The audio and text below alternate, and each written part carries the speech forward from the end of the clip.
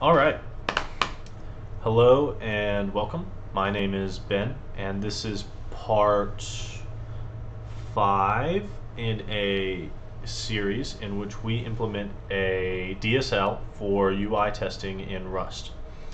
Um, if you haven't seen the videos before this, I highly recommend you go back and watch them. In the last video, we got the basics of a parser setup. In this video, we have set the fairly lofty goal of finishing said parser. And for the first time since beginning this series, I have actually made some notes as to what we want to accomplish in the video. So, without further ado, I'll get started. So, basically the idea is we want to get the parser to a state where it makes sense to start working on an interpreter, but we have to do a few things. We have to support if-then syntax, which we don't do yet. We have to add variable declaration and instantiation, which we haven't really added yet. We have this concept of a read to command, which will read the text of an element to a variable, but we don't have a way to just declare a variable ourselves, tell it what it should be ourselves. We have to add error handling. We have no error handling so far. And then I've also written down quite a few different refactorings I'd like to do. So I'm going to start at the top, actually, with comments. So right now, we don't have a syntax for comments. And so what I think I'd like to do is add comments. We're going to try and do it sort of like in Python, where a pound sign or a hashtag, whatever you like to call it, tic-tac-toe board, whatever, that's going to be a comment. So let's do that first. So I think we can actually do this in the scanner. So if we look at the scan function, right, it goes ahead and splits the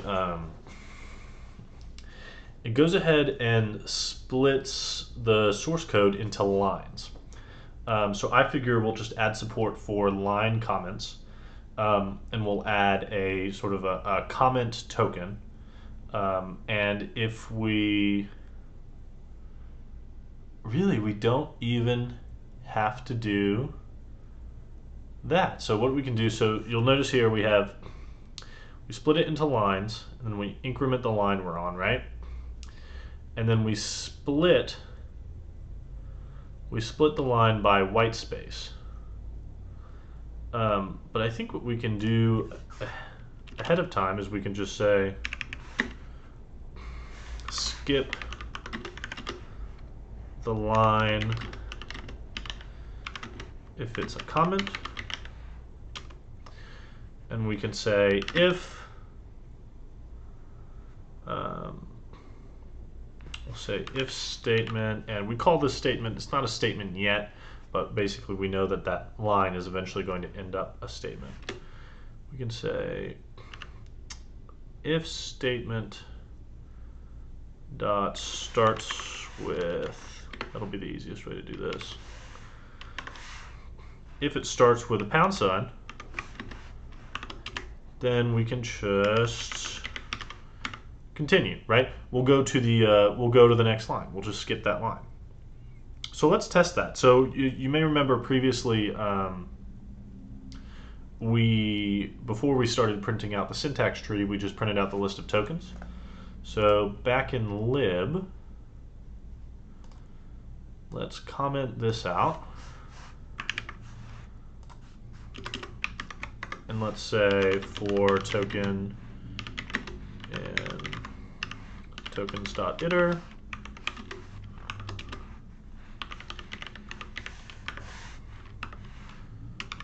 let's debug print the token.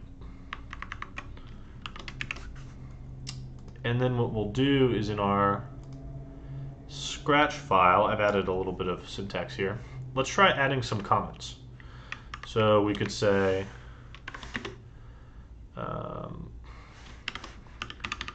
fill in username, and then we'll have a comment, fill in password, and then we'll have a comment, handle errors, right? So we fill in the username, we fill in the password, and then if there was an error, we report it, we refresh the page, and we try again. Let's see if these comments, if any of these comments come out as tokens or if they get successfully skipped. So we have the variable, so our first token is, so this is interesting.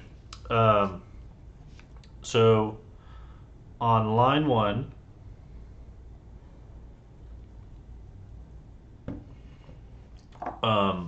because it's an empty line, we're parsing it as some variable.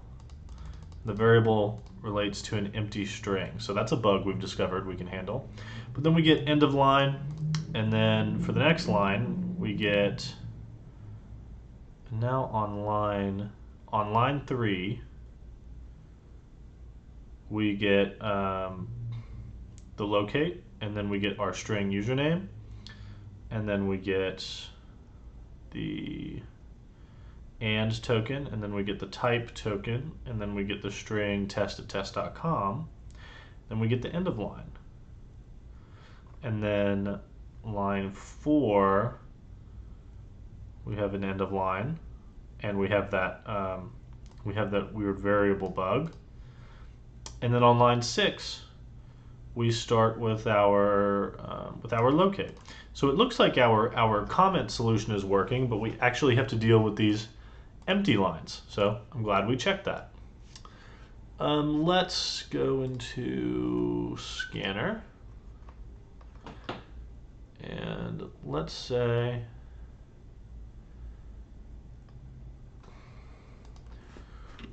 or just white space. How about that? Or statement dot trim. Is there a way to say is white space? I probably want to say we'll just trim it. Say dot is empty. Right, that's effectively the same thing, right? So when trim will strip white space from the left and right side of a string, and since there's nothing in this line, then presumably if we trim it, then it will be empty. And this particular version of trim does not edit self, it just returns a trimmed version. For some reason in some standard libraries, trim doesn't return anything, it trims the string it's operating on. But you can see from the signature here, it only takes an and self, so it's not allowed to edit what it's operating on. Gotta love that. Gotta love seeing that access. Okay, let's try that. Let's see if that works.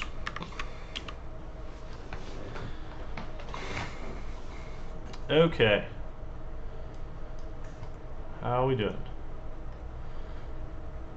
Looking good. So for our Scratch, we start on our first token is on line 3. It's the locate token. And then we have the string username, and then we have the and token, and then we have the type token, and then we have the string test@test.com, and then we have an end of line, and then the next token that we scan is on line 6, right? So we go from line 3 to line 6, top notch, and then we do the rest of that, and then we go to line 9, right? Yeah, that looks good. All right, good work, team. So that's going to be checked off. We've added comments and fixed a bug in the process. Handled empty lines. Okay, parser current token. Okay, so we're going to do some refactoring in the parser now. So let's look here. So this is basically, I want to do a little extract method refactoring. So we use this, we have these two variables. We have this current line, which is the statement we're operating on, and then we have the poorly named current token, which is actually an index to the token we're currently operating on. So let's add a function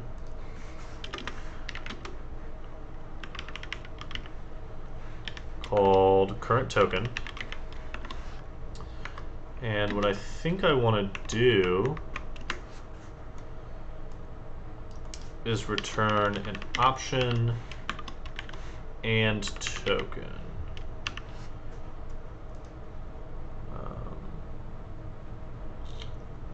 And then this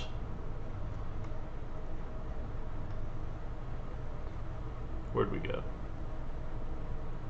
So here's a version of it, right? Here's where we're getting the current token by saying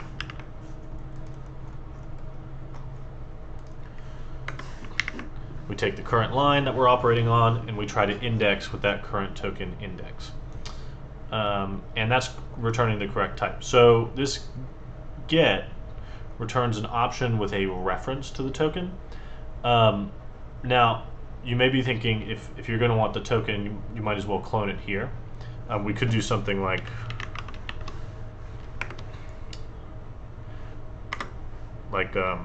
that, where we go ahead and return a token. But I don't think we always. I think there's going to be a case where we're going to use this, and we're not necessarily going to need to clone the token. We're just going to need the reference to it. So I'm not going to do that. Okay, so now what we probably want to do is find the places where we use that and replace it with current token. So let's replace that with self.current token. So there.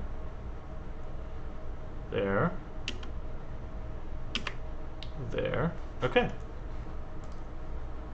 So what do we have here? Cannot assign self because it is borrowed. It occurs here.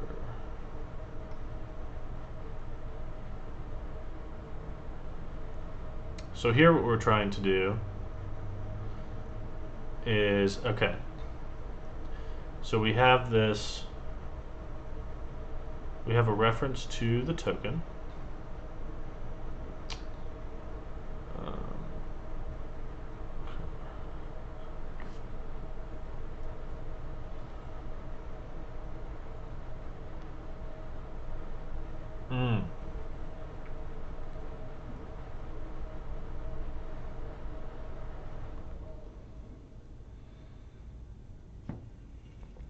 So apparently here, we're borrowing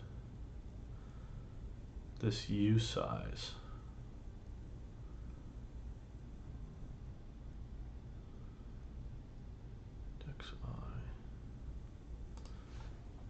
Can I do that?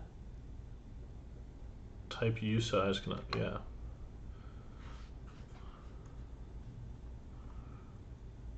Cannot assign to self.current token because it is borrowed.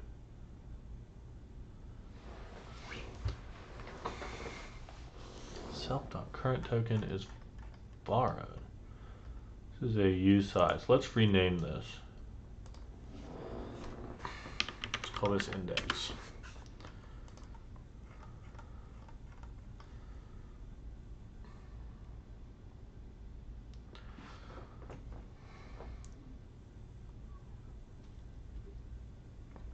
So this should be done executing.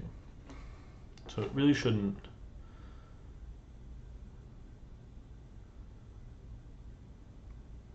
Really shouldn't be holding on to that. Maybe we can do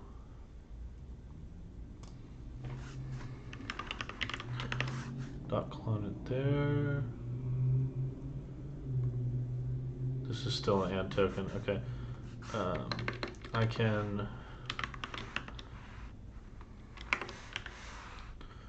clone the token like that.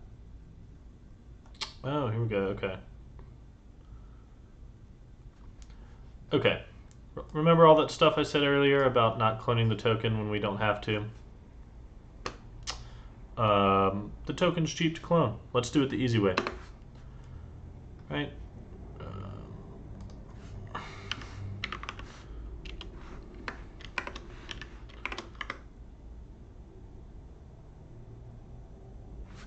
Yeah, you can return the token. Awesome. Okay. So we should be good to go there. What I want to do now is go back to printing the AST. Make sure that's working. So let's stop doing that. Let's do that.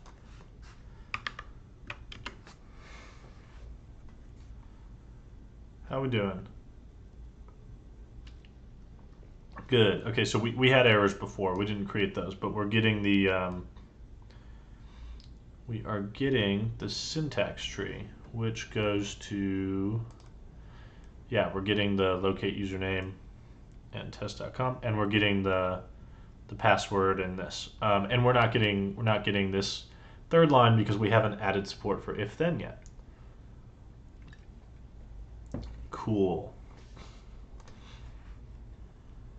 So we have a current token method. Now what we want to do is we want to remove the advance on or error method. So we added this method earlier, advance on or error. And basically the idea was we had a method called advance on that would do a look ahead, and if it was the token type we were looking for, we would consume it. And this method basically does the same thing. I mean, it's a copy-paste situation. The only difference is it returns a result instead of an option. So we just want to be able to produce an error out of it. But we don't actually need a separate method for that because we're returning an option. So we can do this instead. So when we delete that, we can say okay, or.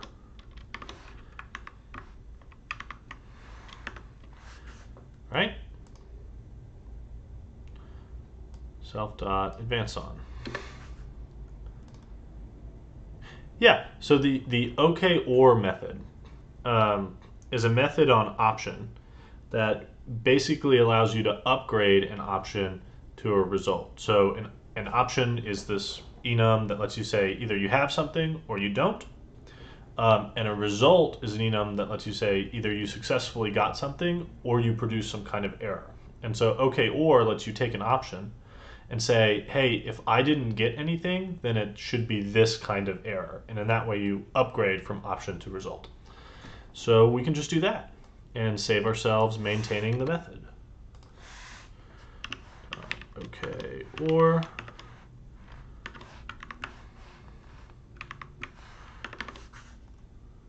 right, and then we can do that, and we can do that.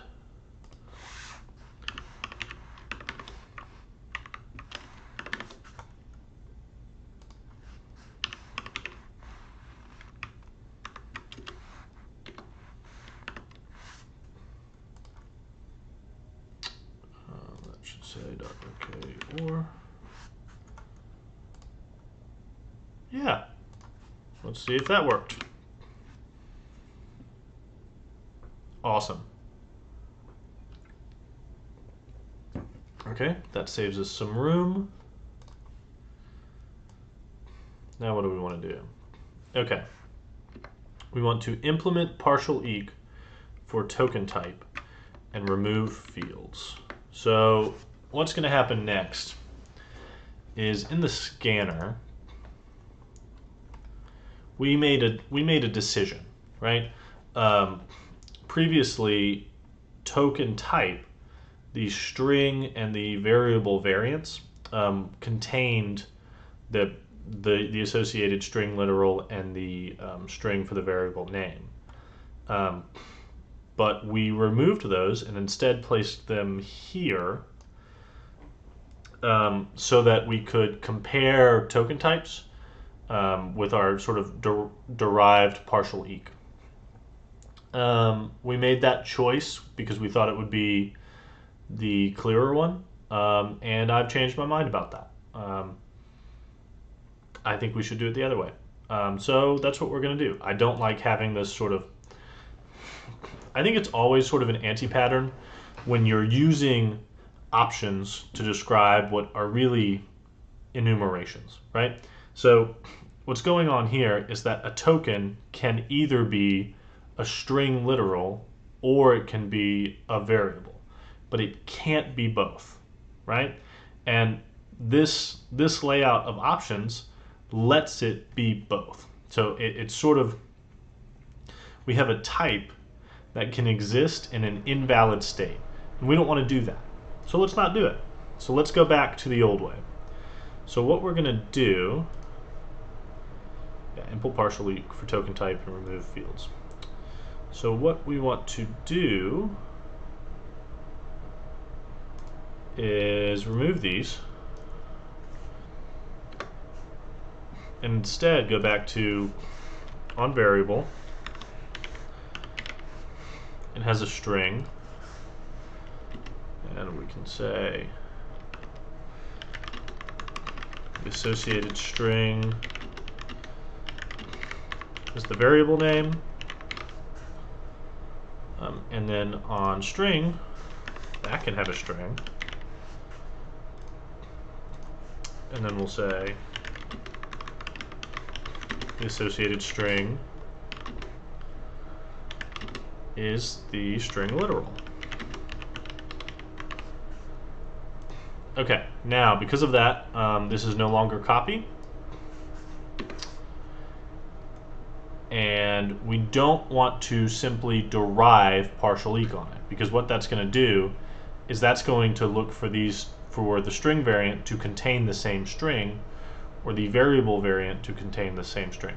But we don't really, when we're talking about a token type, all we really care about is, are they the same variant? So we're going to implement this manually rather than derive it so that we can sort of override it. It's basically an operator overload. So let's impl partial eq for token type. And let's have VS Code tell us what we need to do. Okay, so we need to implement this function called eq. Okay, and this is really interesting. We've gotten this sort of default autofill. So look at what it's doing, because it actually contains what we want to do. So it's saying match self and other. And if it's a string type on both sides, then the contained string needs to be the same. If it's a variable type on both sides, then the contained string needs to be the same. Otherwise, we match the discriminant, right? And in the context of an enum, discriminant has a lot of different meanings. It has a specific meaning in mathematics, and it has a specific meaning in English grammar. But in the context of an enum, the discriminant is basically you're saying what kind of variant it is. You're saying, like, if would be a discriminant, right? So what we actually want to do is just this. We just want to compare the discriminants.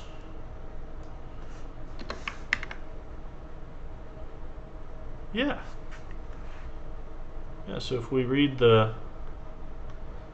if you read the documentation, it says this can be used to compare enums that carry data while disregarding the actual data.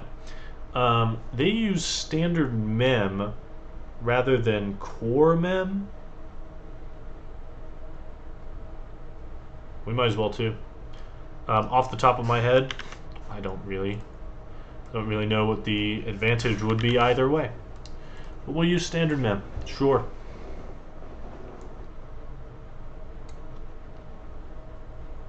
Okay. And now, because this is Rust, we don't really have to worry that we've broken everything, because the compiler will tell us what to fix. Isn't that great? So let's just scroll down to where it's angry. Okay, so we have these constructor methods, right, that we were using before, and basically they would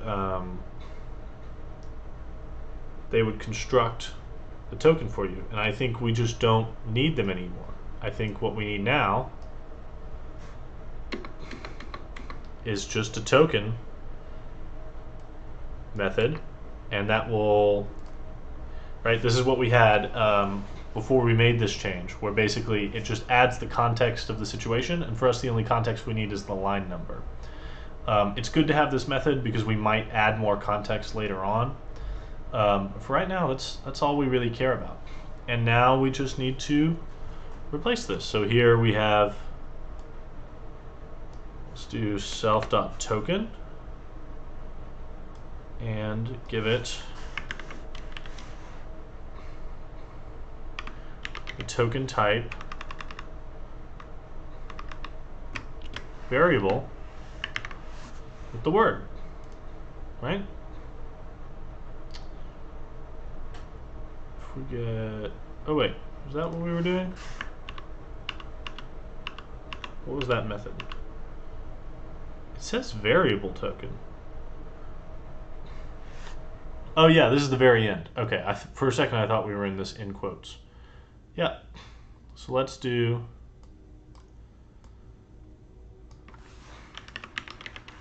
self.token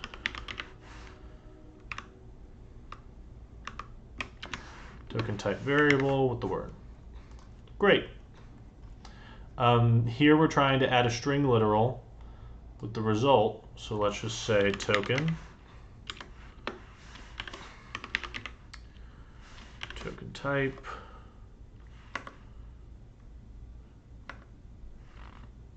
you're called a string, and we give it result, right? Yeah. How about up here? Trying to add a string literal with all this stuff. Okay. Let's add it.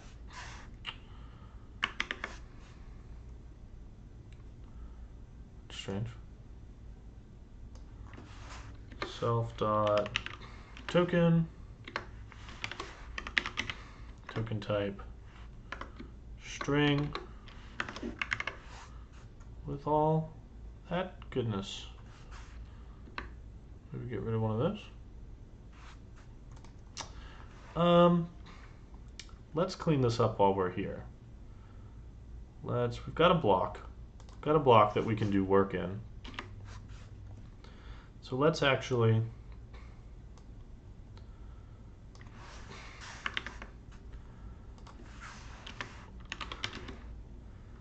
let word equal that. Right, this is basically us stripping the quotes, and then we'll just give it word.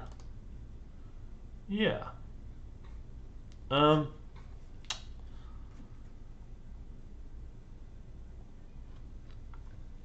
think I'm still okay with these unwraps.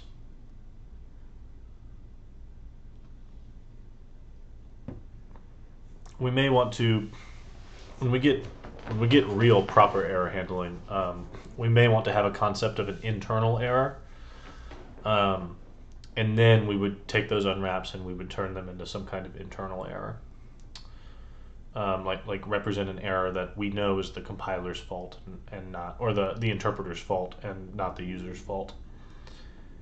Okay, yeah, let's go with that. And then in the parser, Okay, so here, so here's the deal. Advance on still works. And the reason advance on still works is because what we're doing is we're comparing token types, right? We're comparing the token type of the current token to the provided token type.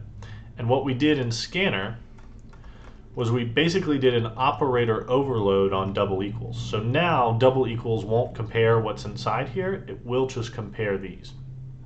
The problem we're running into is in the parser, we have to provide it a token type to compare against. But for these variants to even exist, they have to have some value. So let's just give them a value.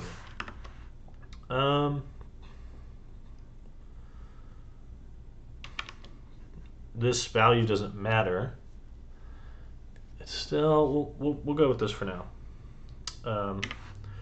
Not applicable, right? Not to owned. We'll go with that, and then we'll find a more elegant solution around that.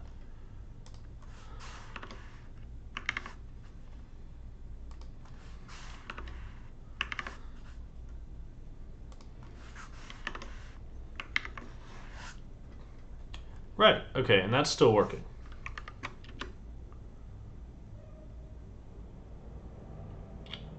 Is it still working? Okay, so what happened here?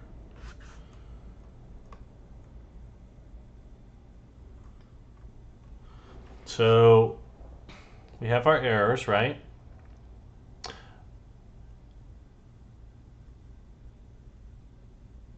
We have token type variable.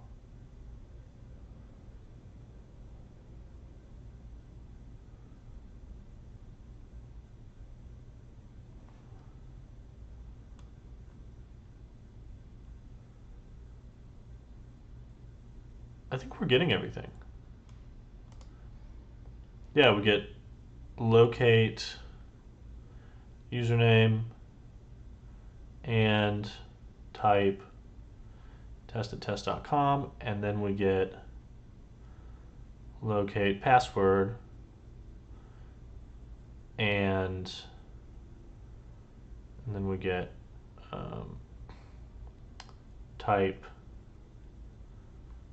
and then we get the password, and then not right, and then this errors out because of the because we don't have if then syntax. What did we get before that was so darn long?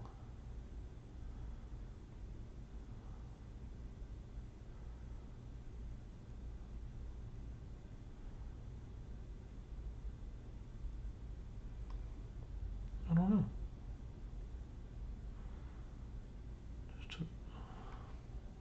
So here we get locate username and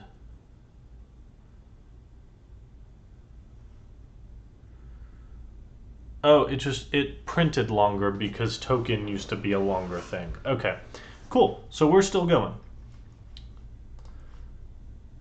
Great. Impl partial for token type and remove fields. Nice. And I think it's I think that's we'll do something to fix that sort of weird, not applicable constructor. And I think it's worth it to keep tokens simple.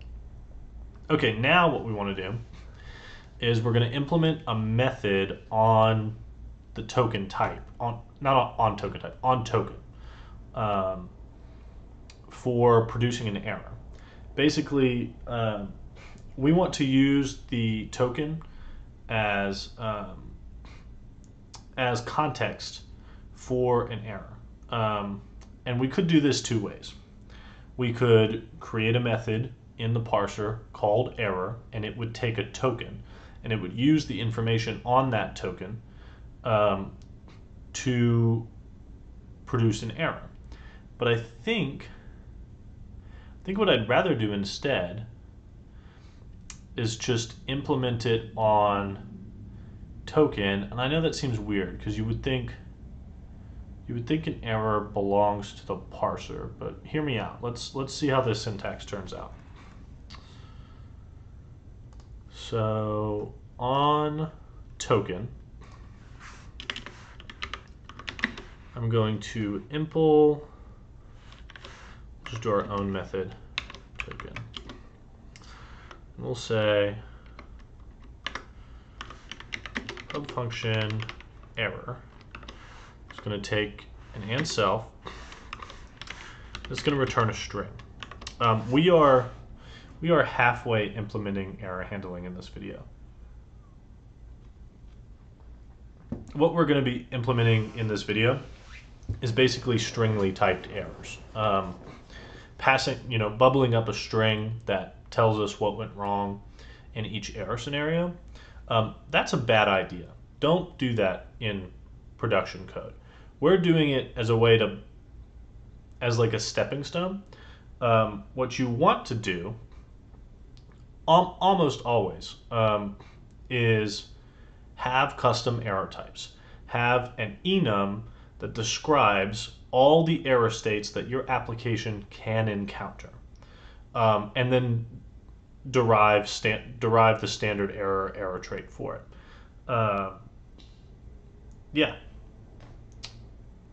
Use that. And there are 2 crates, both by David Tolnay, the guy who made Sin and Quote, just like a prolific Rust programmer. One is called This Error, and one is called Anyhow, and they work really well together, and they're really great. So check them out. We're gonna do the crappy error handling right now, and then make it better later. So basically, what we want to do is we want to produce an error message that uses the token as context. And I think the way we're going to do that is we're going to take in something that can be displayed.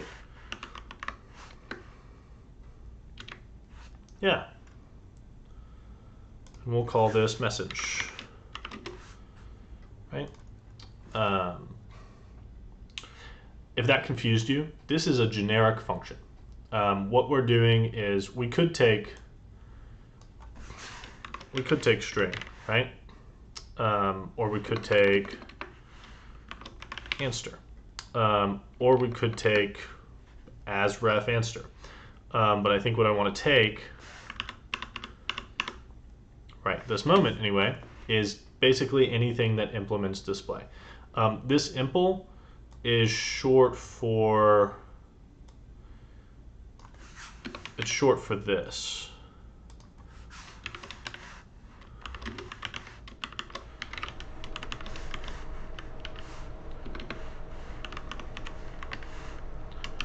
Right, we're saying takes any type T so long as T implements standard format display.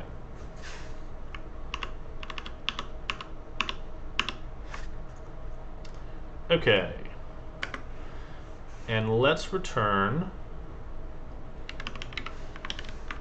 a string that looks like this. We want line what have you, and then we want the error message, right? Self.line message. I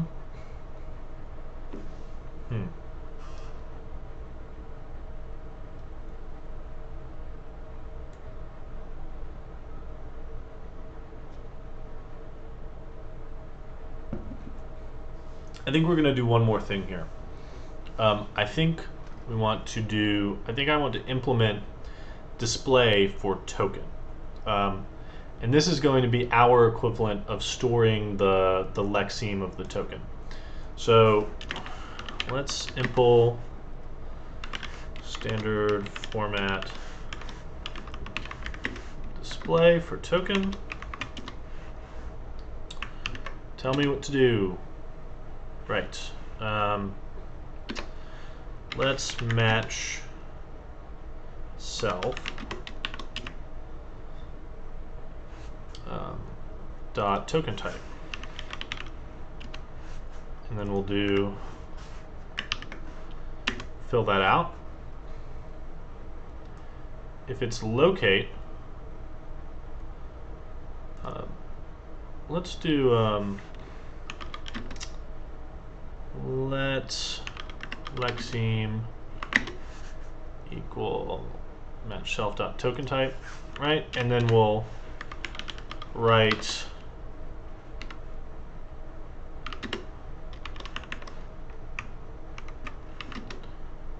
the lexeme, right? And this is a macro. There we go. So that's basically what we want to do. For locate, the token is locate.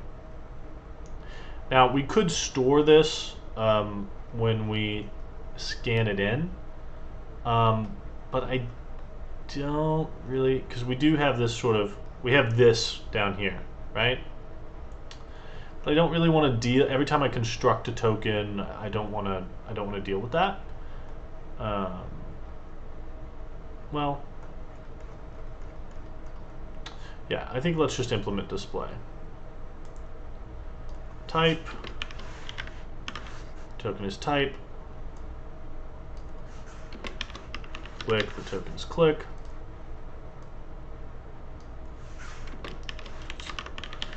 Report, the token is report. Refresh.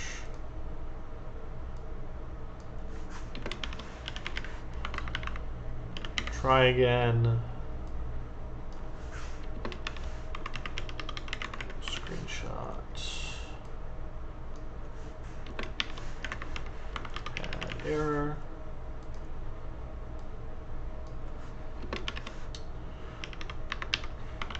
Read to.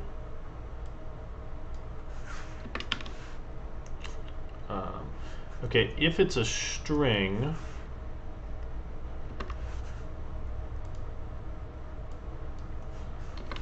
we want to return a reference to that string. Doesn't live long enough. Gosh, dadgummit. You know what we have to do now?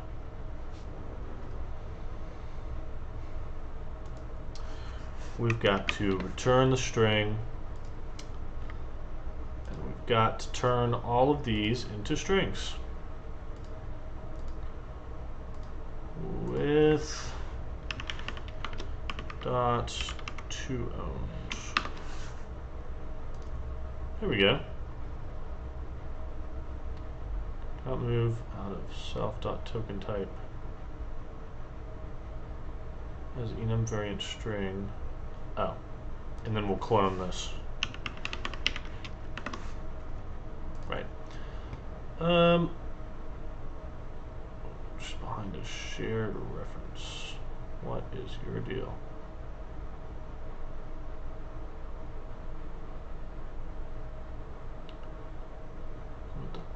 Consider oh. Yeah.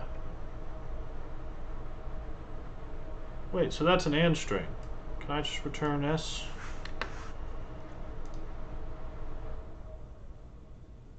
Yeah, but does it live long enough?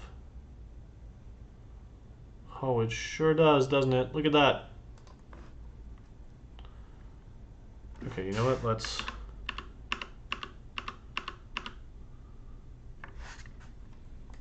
do that, and then let's do that. Hey, look at that. Much cleaner. Okay. If it's an if statement, it's just if. It's then. It's then. And it's and. If it's a variable, v, then let's return that v, and that's a string, but it's the variable name.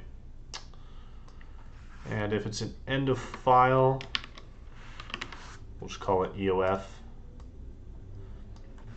And if it's an end of line, we'll call it EOL.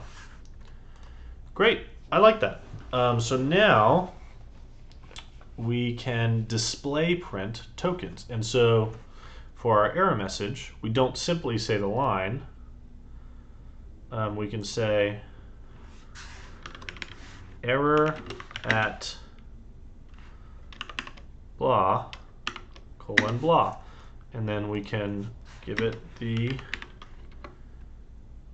token type.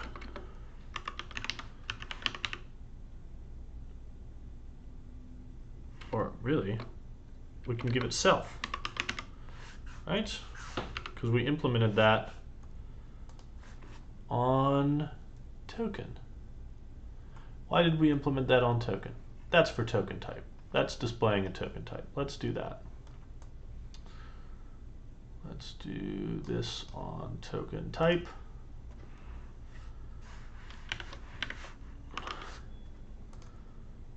Match on self.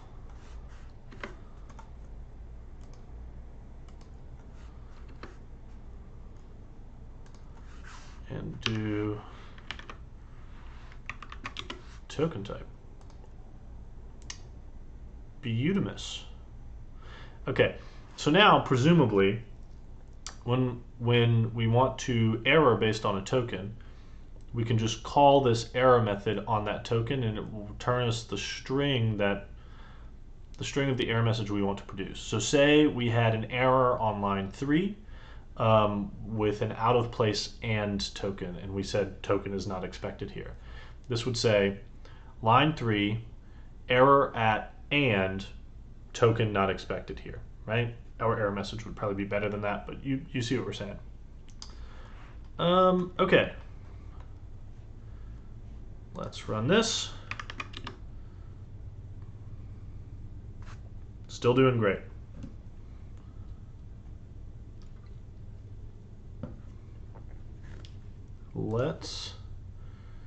So we did that. And now what we want to do is start having some errors. They're not great errors because they're just strings, but at least they'll tell us what's going on. Right, so let's go into the parser and let's look at where we print errors. So here, instead of printing whoa there partner, we'll print the error. And then for this, let's return a string. Yeah. In parse command, I'm going to return a string. And then, yeah, okay.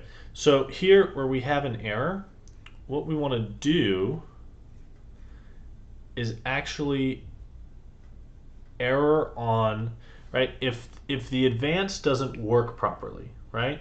If the advance doesn't go but we expect it to go, what we're going to do is we're going to produce an error from the current token.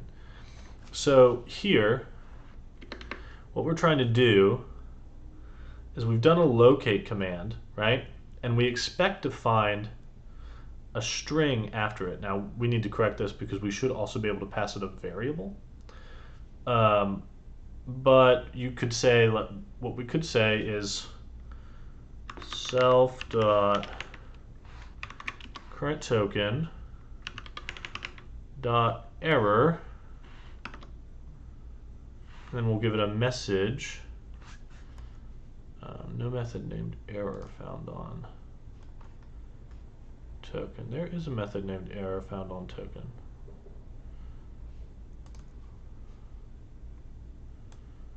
On option. Okay. Self.current token. Ooh, okay. So current token gives us an option.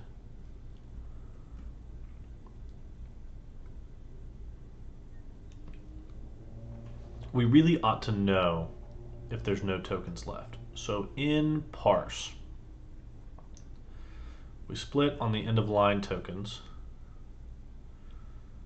We set the current line. If current token is an end of line, we break. Okay, so this early break is supposed to be for end of file. Right, so the idea being that we split on the end of line tokens, and the first thing we want to do is we want to check, are we at the end of the file? Because then we need to break. And then we parse a statement. What that means is that we're never going to call current token when there's no tokens, right? The tokens that get passed to parse should presumably always have at least the end of file there. And we can probably do something like assert tokens.len is greater than or equal to, or we'll say is greater than 0, and tokens dot last dot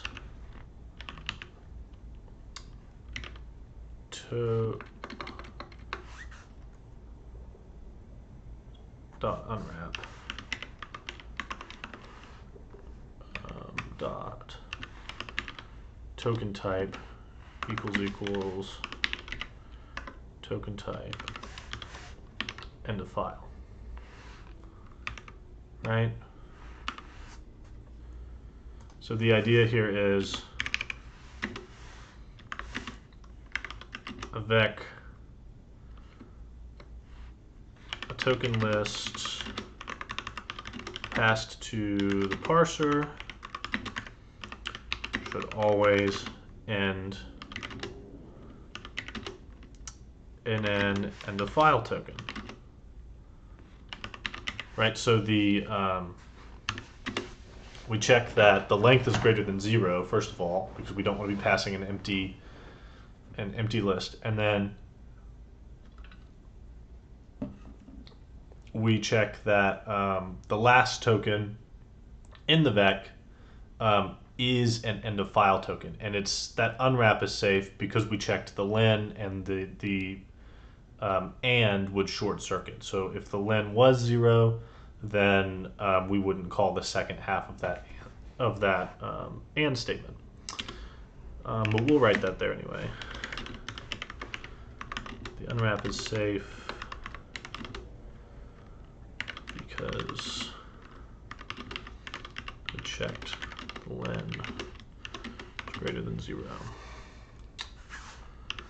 Okay. And let's just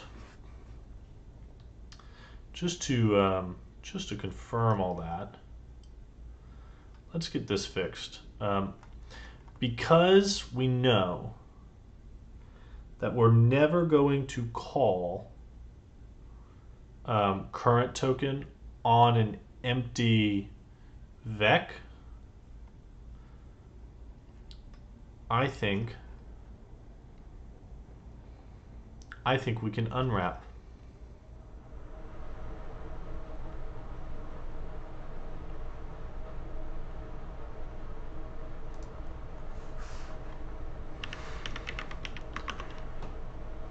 Well, not advance on. Well, I guess advance on any would be, but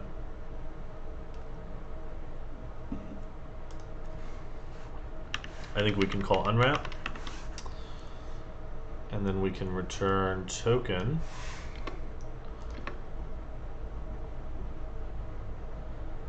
And then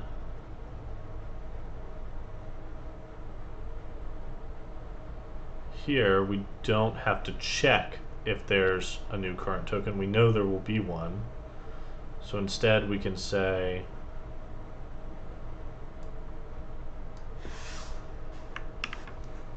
if self.currentToken.token type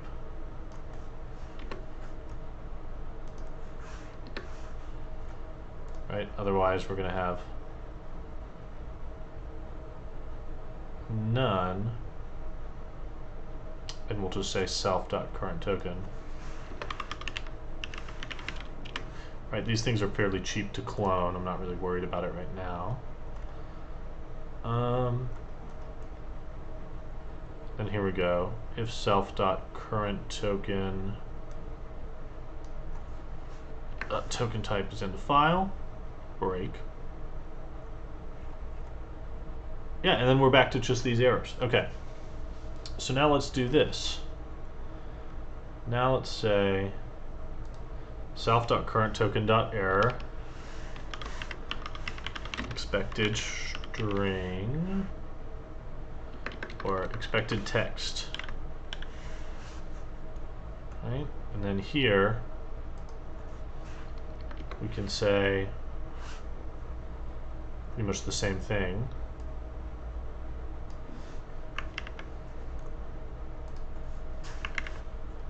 And then here we can say the same thing.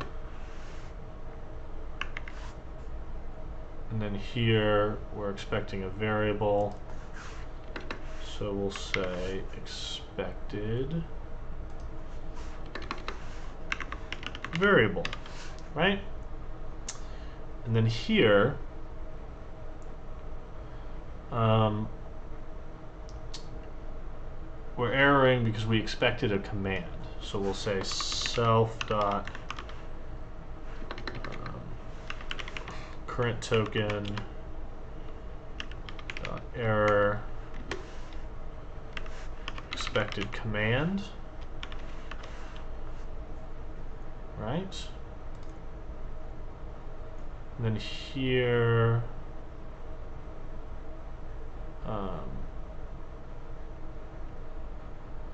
this else is unreachable, right? Because advance on any also should always return a token, shouldn't it? So let's do that. So advance on any should always return a token because there should always be a current token. So let's do dot unwrap.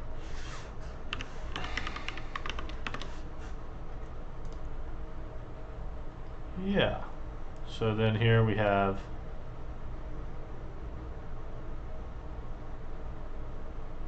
we'll just call this else.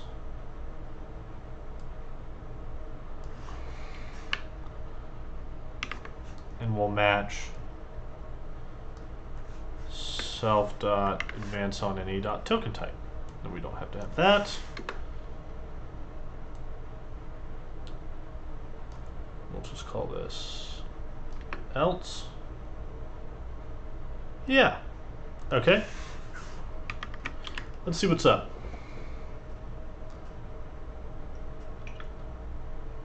God. All right, where'd it happen? 134. What's your deal? Current token. Unwrap on a none value.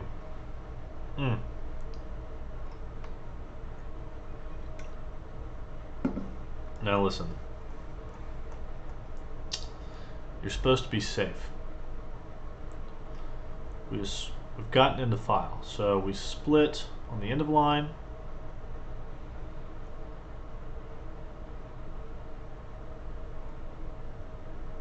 UF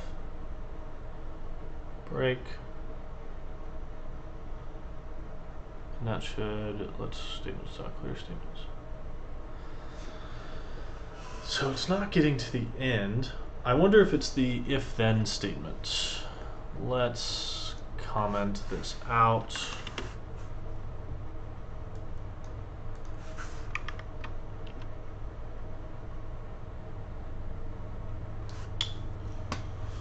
Okay, so it's not that.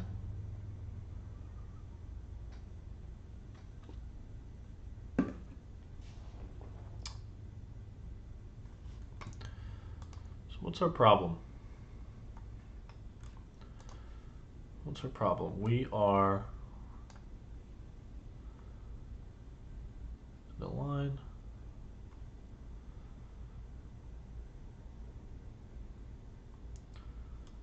Tokens dot last dot token type, right? For line and tokens dot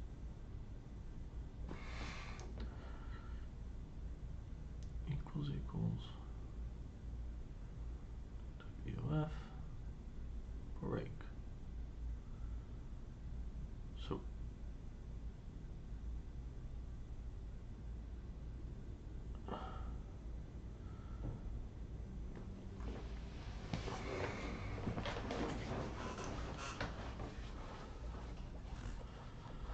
So self.index gets reset to 0 at the end.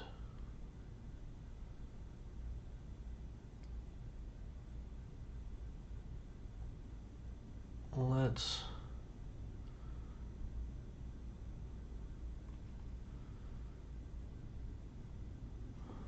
display the backtrace.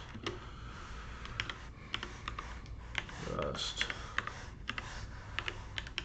backtrace equals 1.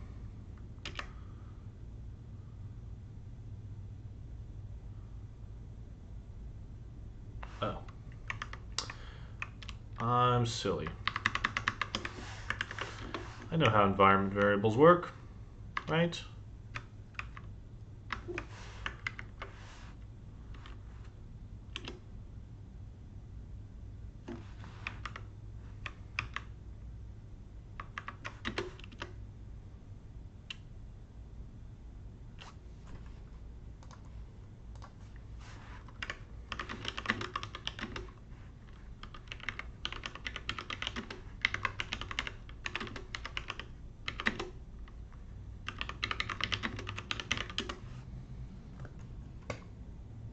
Export.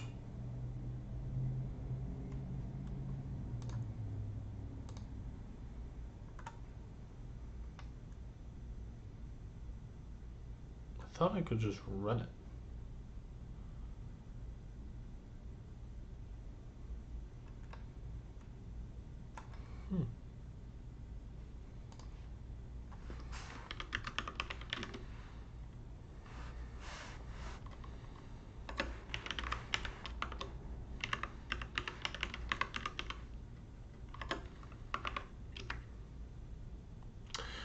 Oh. Windows. Okay. Whatever. Current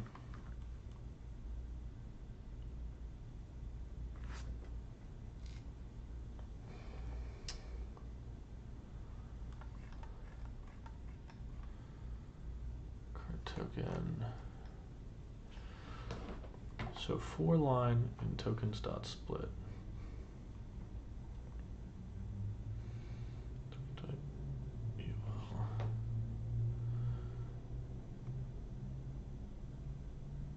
That could be where it's called.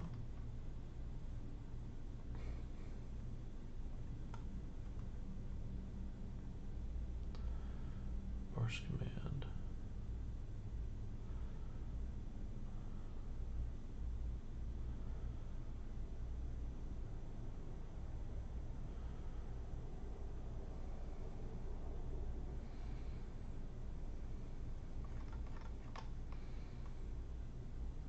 It's not advance on any. It's probably from advance on, where it's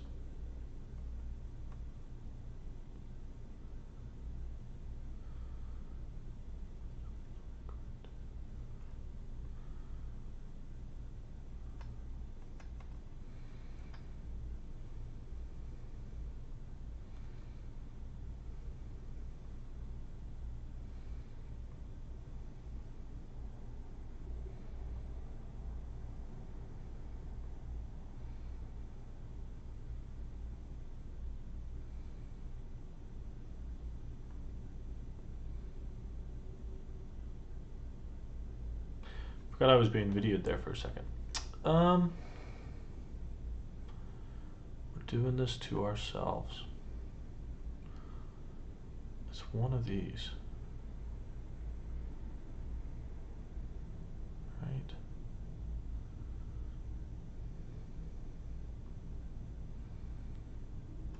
So So when might we call, we'd locate that. Then we get that.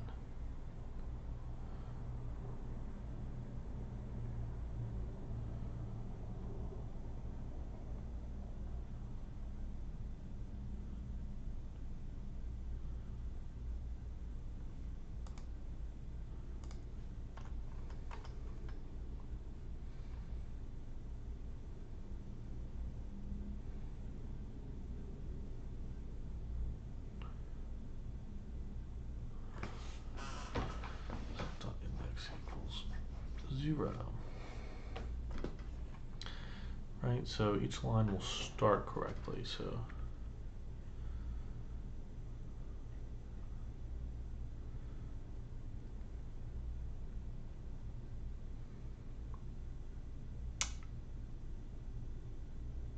well, wait a minute. Let's print the tokens we're sending.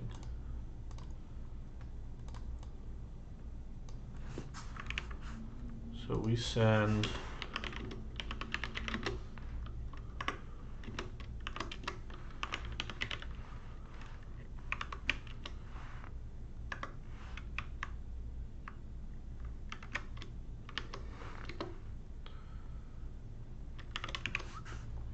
might just print the token type. Better yet, yeah, let's just print the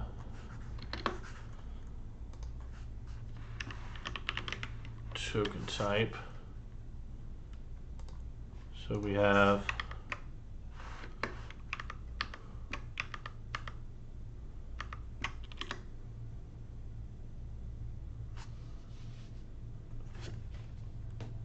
a locate, a username, and type test@test.com, and then end of line, locate password and type the password, end of line, end of file. So when we pass this to, we pass these tokens to Parser, here's what happens. We assert that the tokens.len is greater than 0 and the last one is an end of file. We pass that. We split on the end of lines. We split here and we split here. For the first one, the current token should be locate. And that's not an end of file token, so we don't break. Then we call parse statement. In parse statement, we parse command for the left-hand side. That's going to advance on locate, and then it's going to get the string username token, right? And there is a current token there. So these are safe, because advance on would panic before this panicked. Okay.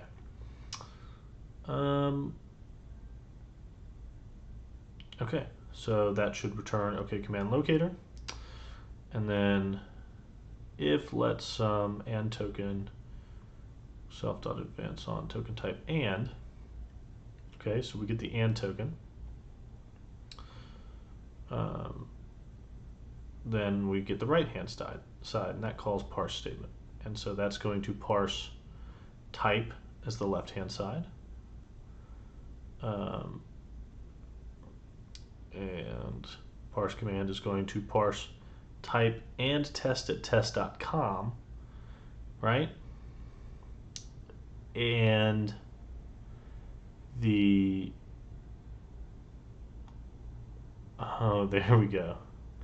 And then advance on and is going to look for another and that's going to call current token, but there's no more current tokens.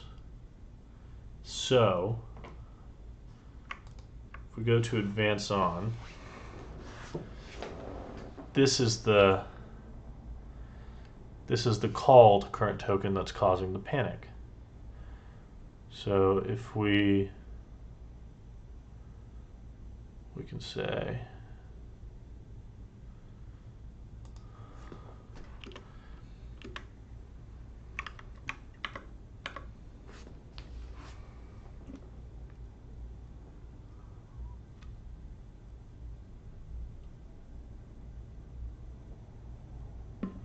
Okay,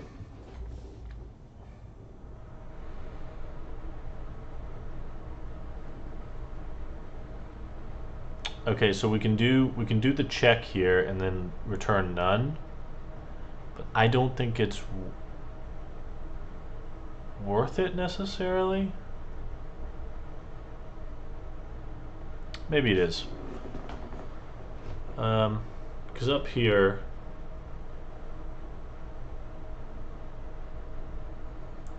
right, we need the current token.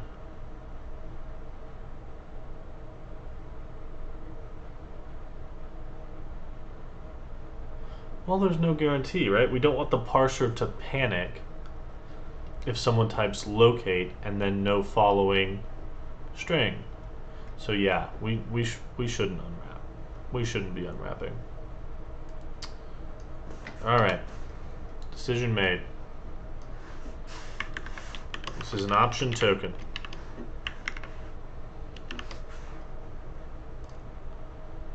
Okay, so this needs to be like it was before. If let some token equals self.current token, and if token type of that token is matching, then we want to return the token, right? Otherwise, we return none. Great. And if self.currentToken.unwrap.tokenType, right? This unwrap is safe because we literally just checked to make sure that it would not be an empty vec that was passed in.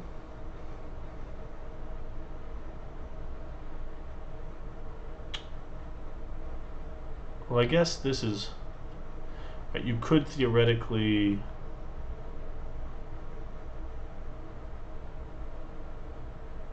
pass in an end of line, end of file, and would that have an empty vec followed by an end of file, or would that just have, well, I mean, I don't see how we would do that. Okay, now let's fix these.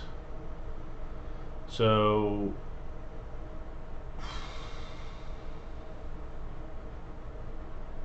let's do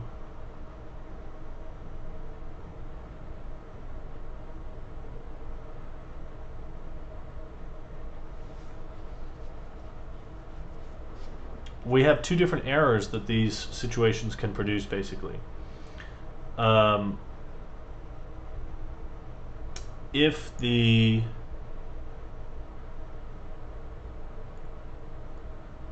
well, really the error is the same, isn't it? Because you expected some text there, but if you get some kind of other token type, then you can produce the error from the token.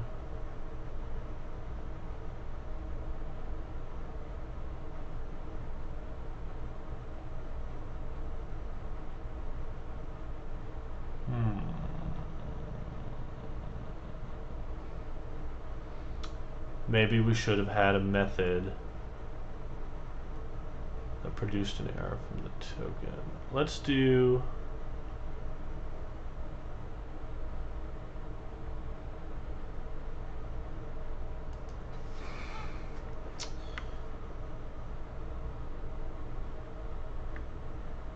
well, really, I guess I want to do there,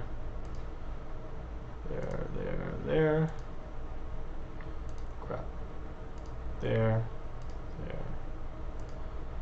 and there. Map, if we have a token, then we want to call error on that token.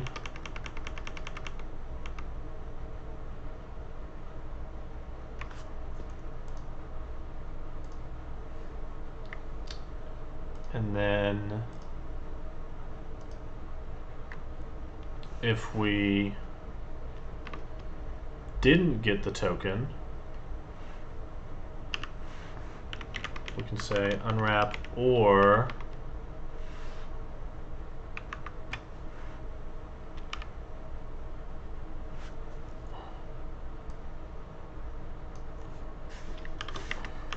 expected text. And then down here, we'll put expected variable.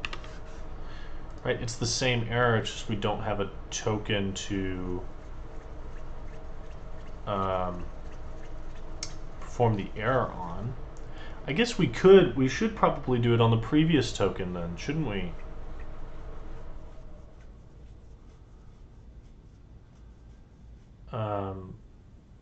Yeah, so let's have a method called previous token.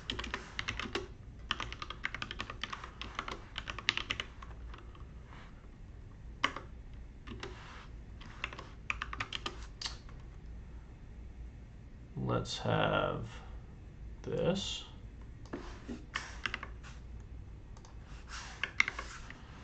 Let's do self.index -1. Let's have this return a token. Let's unwrap it.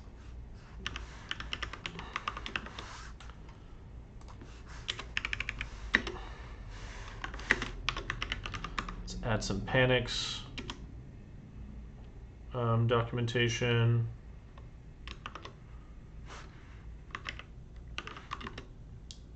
Panics if self.index is more than is greater than self.currentLine.len, right? But the idea is we'll only call it when we know there's a previous token. So only call when you know there was a previous token. And we know that because to go down any of these branches, we had to advance on a token.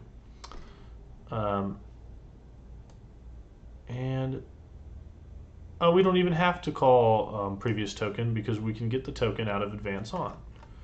So never mind. Goodbye, panicking method. Right? We can take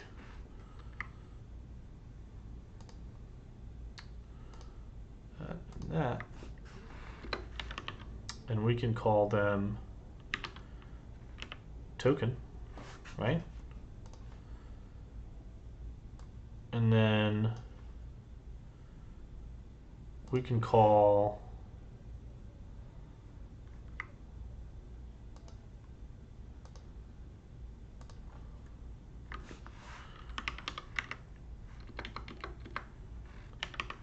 token.error on the previous token. And then, woo, are we having fun yet?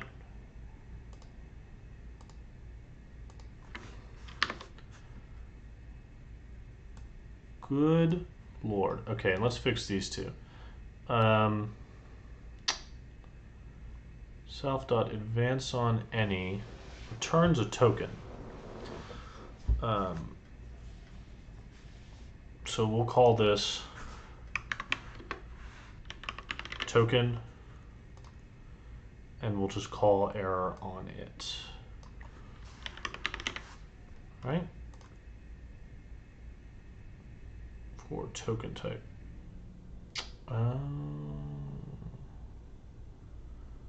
Right.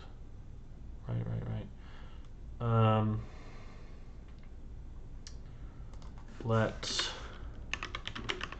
token equals self.advanceOnAny.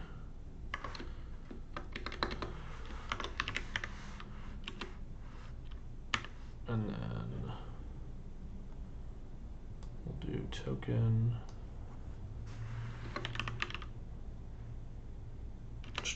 Token type, and we'll say else. We'll just call token.error. Hey, look at that.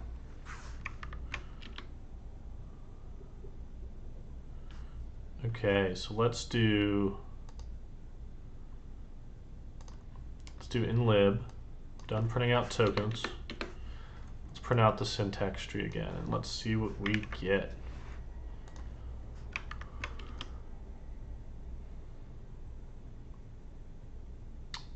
We got a statement. Look at that. We got the two statements and no errors. Woohoo! And then we should get an error if we uncomment that. Yeah, so it says, you can see this is what the error is going to print. It says line 9, error at if expected command. We haven't added support for the if-then syntax yet. So it's saying, hey, right here I expected a command, and it's telling us the line, it's telling us what the token looks like, and it's telling us what the error is. Yes, good work. Woo. Okay, where are we at? We're at 121. Let's keep it going. So we now have implemented stringly typed errors, right? Awesome, good stuff. We will replace those with real errors soon. Replace token with command param in command. Okay. First of all, let's go here. Let's run cargo format. Okay. This is just a lot. So we're going to we're going to refactor that. So what's going on here? If we advance on, ooh, something broke there with this with this type hinting. Oh, there's a way to turn this off. I hate these little gray type hints.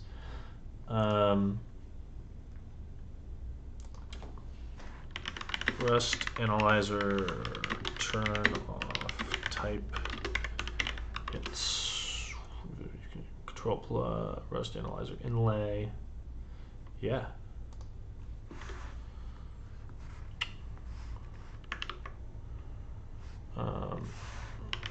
Rust analyzer inlay. Chaining hints. Whether to show inlay type hints for binding modes. Turn method chains. Turn it off. Closing. Whether to show inlay hints after closing. But turn it off. I don't want any of your hints. Function parameter name. Inlay hints at the call side. I do like that actually.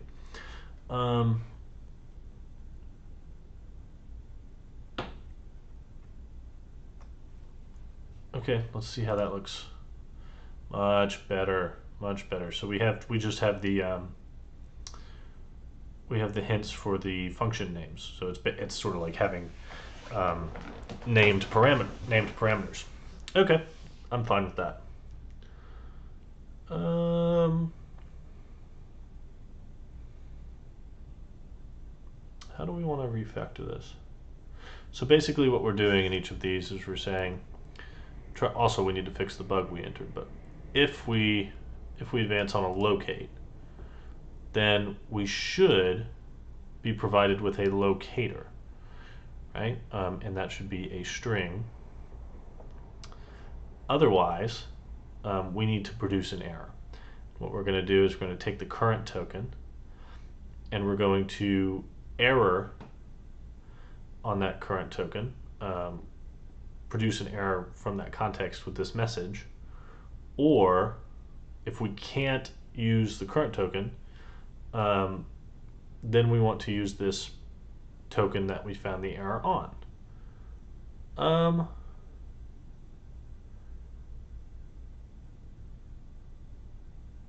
what we probably want to do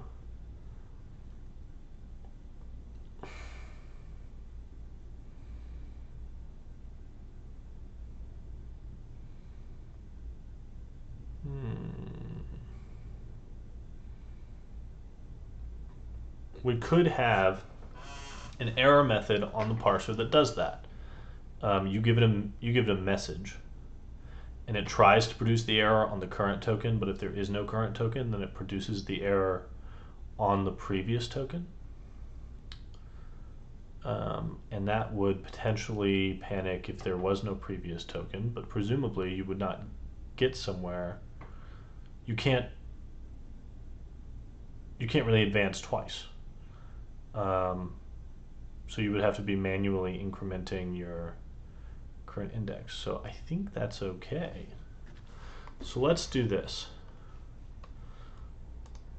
Let's have function previous token,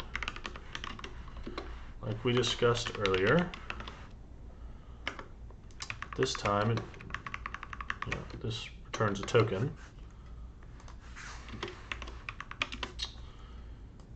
And this does basically one, and then we'll say unwrap and then clone, right? And then, yeah, so previous token is never used. Let's go ahead and, so we don't forget, just add panics, add a hashtag panics, and we'll come back and describe that. And then let's add a function called error.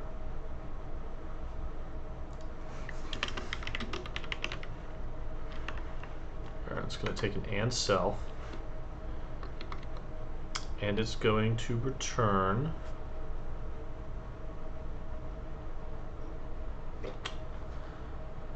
this could return the error message, but it could simply return an actual result, and then we could bubble that error up.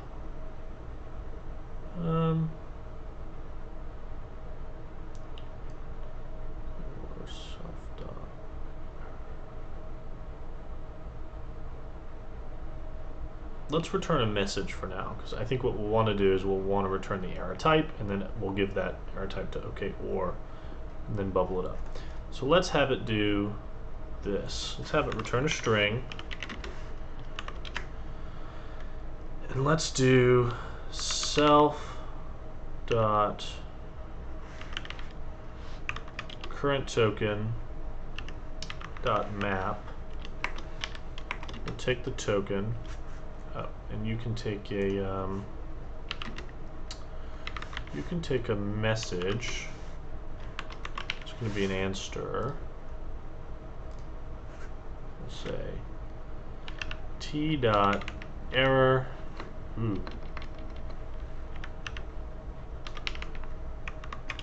T dot error with the message, or say unwrap or self dot previous token, right? And that one always returns a token, and we'll error on that one with the message. Yeah, okay. And then here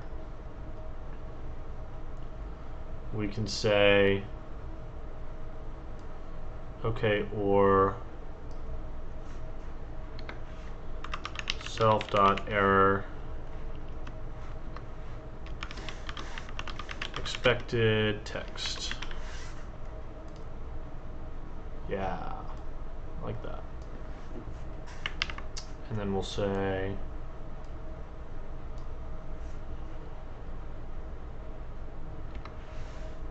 error expected text.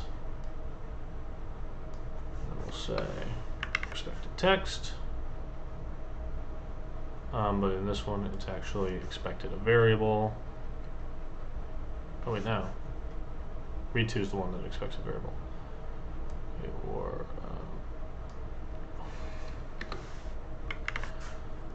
expected variable,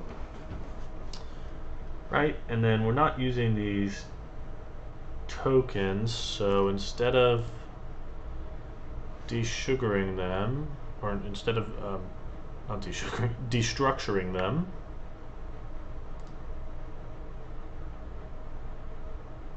let's just say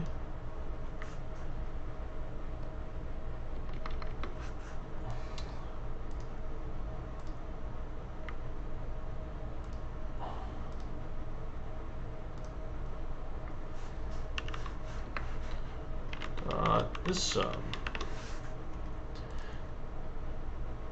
yeah, okay, that should still work.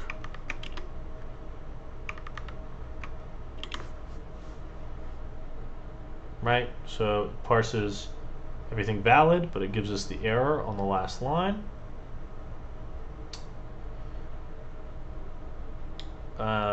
Let's see if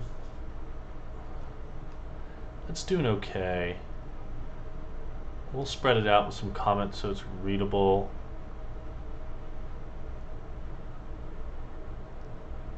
We can probably combine these as well. So before we were going to have a method advance on any of that took a list of tokens, and I think that will help clear this up. So let's do that. So let's have a function advance on any of, and that's gonna take, yep, but it's going to be a vector of token types.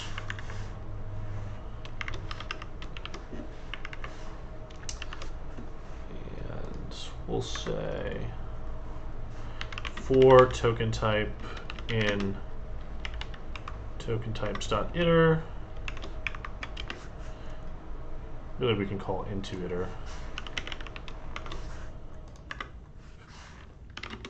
If self.advance on token type, we'll say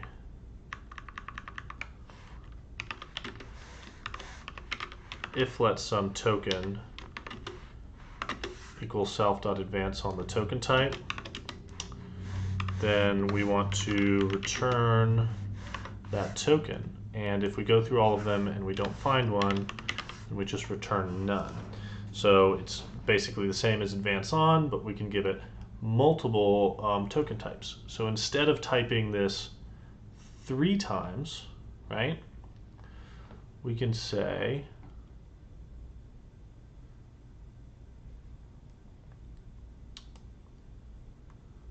get rid of that, and we need type or report, right?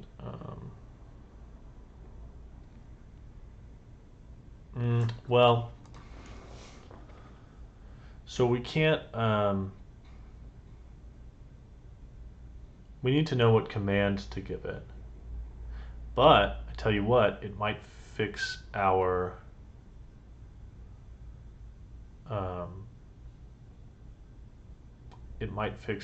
string bug. Okay, so let's look at where we are. Replace token with command param in command. Okay, so we're actually in the right place. Basically, we have this command. We have this command enum, and it represents a command. And what we're doing right now is for the locate command, the type command, and the report command, we're giving it a token. But really, it should be able to take only 2 things: a string literal, or a variable. So I think what we want to do is have a struct command param that could be or an enum command param that could be either of those things, and then have it take that and then construct that based on what we find. So let's do that. Yeah, so let's do pub enum command param, and there are two things you can give to a param. To a command.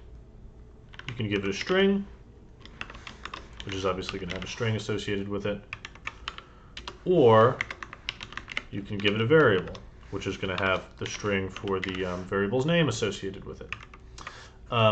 If you're wondering why we don't just give it a string, the idea is that when we get to the interpreter, we're going to need to know which one of those things this is supposed to represent.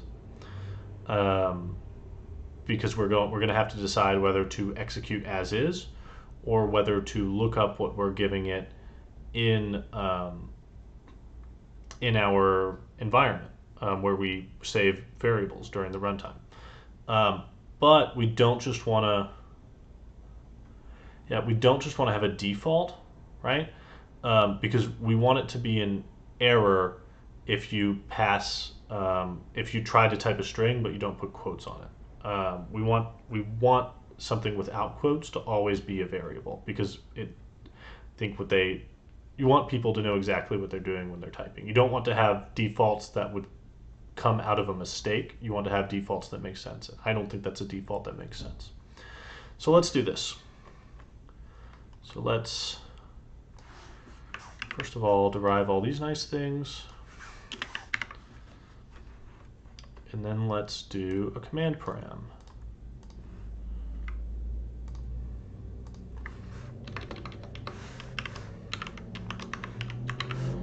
Okay. Now, when we construct this nonsense, let's add some comments here. A locate command can take a string or a variable. So let's do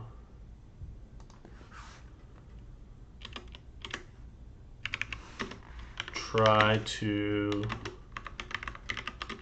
advance on a string, right? So let's say that's trying to advance on a string. And let's just do the, let's deal with the option for now. And then let's try to advance on a variable. So we'll say let variable equal self dot advance on token type variable, and we have to give it this like in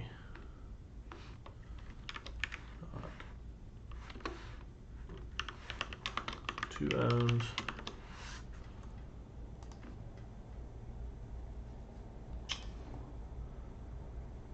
Okay. So now what we want to do is we want to say match locator variable, and basically if we get some token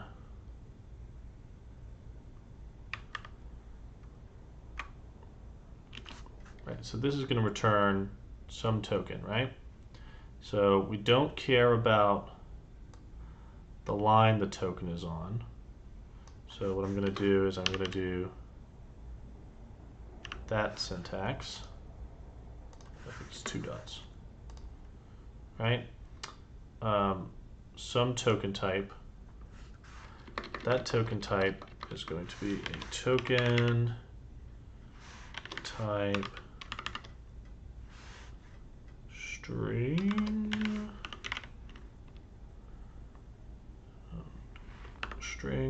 some string s. Can I do that?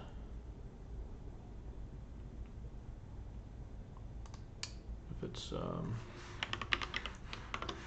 is it token type like that? Can I? Yeah, I'm trying to destructure my way to that string, which I have. Then we want to return a command of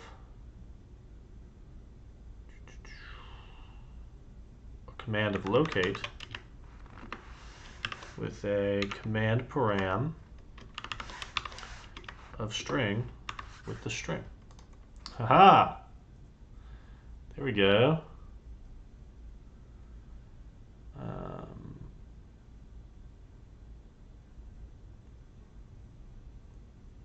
And then we want to found enum command.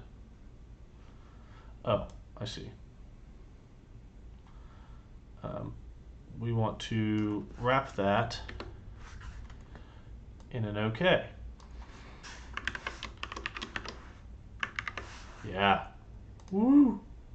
What's your deal? Expected option token found. Oh. Some, and then we don't care about what's on the right hand side, right? Woo! If we instead get some token where the token type is a variable, right? Where the with v and that's a string, yeah. Then we want to do an OK command locate with a command param variable with the variable name v. Right? Yeah. Okay. And then otherwise, that's an error. So what we want to do is we want to return an error, and we want to call self.error. And we'll say we expected a variable or some text.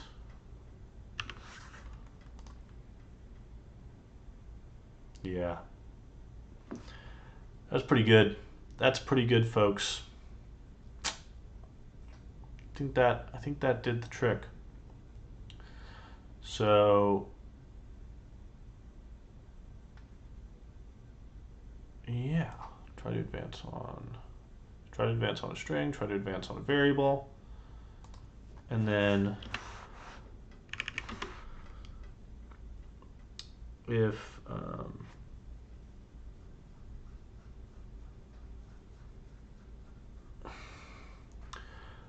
I think that's self-explanatory.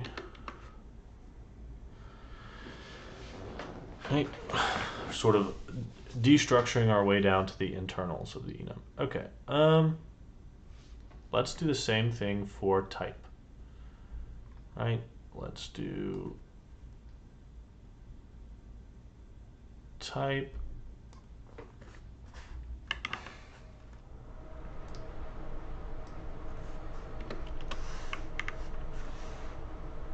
Type expects either some text or a variable. So we want to match the text or variable. We want to say, yeah, but these commands are instead going to be the type command. right? Cool. Let's do report. Report expects either some report message as text or a variable. So we'll call this message. And yeah, the only difference here is that the command is going to be report. Usually when you're copy pasting like this, it's a good sign that you can simplify. So we've still got some simplifying to do, but at least we're fixing this bug. Okay, how about self.advance on read to? Read to only expects a variable. It has to have a variable. So I think it's actually good. Sweet. So what do we get here? Same. Awesome. Okay, so let's look at this, right? I'm going to comment out this if-then line, right? And we should get, yeah, so we parse both those lines, both those statements correctly. What we should be able to do now is we don't necessarily have to pass text to locate. We should be able to pass a variable, say a variable called username with no quotes around it. And you can see here it went fine, and it says we've got a locate. We've got a statement. It's a locate It's a locate command on the left-hand side with the variable, and the value of the name of that variable is username. And then if I change this to quotes again, it says, okay, it's a locate command on the left-hand side, but this time, instead of giving it a variable, I gave it a string, and the value of that string is username. Sweet. Command param done. All right. Implement display for statement. Okay, this is pretty ugly to look at, so I think I just want to implement display so that it's easy for us debugging in the future. Probably should have done that earlier, but I knew we were going to change a lot of things. So let's do implement display for statement. Impl standard format display for statement. I never did an explanation of what this is for people who are new to Rust. I don't expect that a ton of non-Rustaceans are going to watch this. I don't expect that a ton of people are going to watch this. But Rust has this concept of traits. They're very similar to interfaces in Java, but they're more powerful in a few ways, but they're also more they're just more prevalent in the language. And I know these days interfaces are everywhere in Java. Everything's getting cast to something else. But traits are built into the language in a way that runs really, really deep. So for instance, like operators, all the operators in the language, like plus, minus, divided by, all that, are syntactical sugar for traits, for calls to methods that are basically implementations of some trait, of some interface. So they're the lifeblood of Rust, really, and they're fantastic. The trait system in Rust is what it clicks for you, and it's just so wonderful to use. So anyway, that's what I'm doing here. I'm basically implementing an interface for how we would pretty print, or how we would print this to the console, or really write it to a string is what's going on. So let's do that. When we print a statement, we basically want I think the easiest way to do this is going to be to do, say, have the left-hand side, and then and then the right-hand side.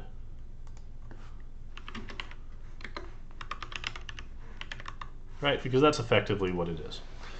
And then the right-hand side should presumably print with the following ands. And so now what we need is we'll say right-hand side dot 1, which is going to be that this boxed statement. Command. Yeah. So now let's implement standard format display for command. Is it full on command? No, it's CMD.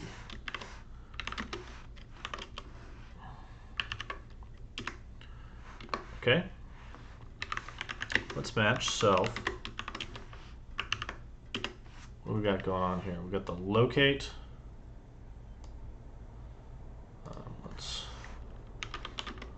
Let's command equal locate. That's going to be locate type. Oh, you know what? The locate command has an associated command param. So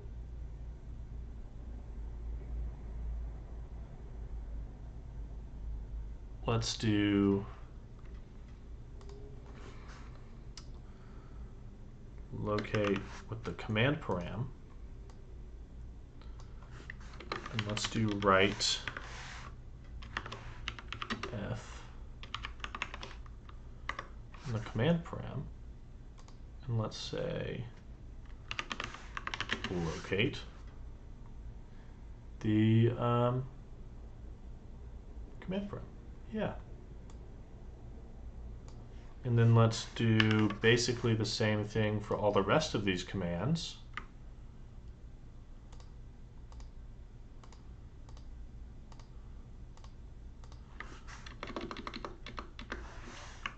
But with their command words. So this one is type. This one is click. This one is report.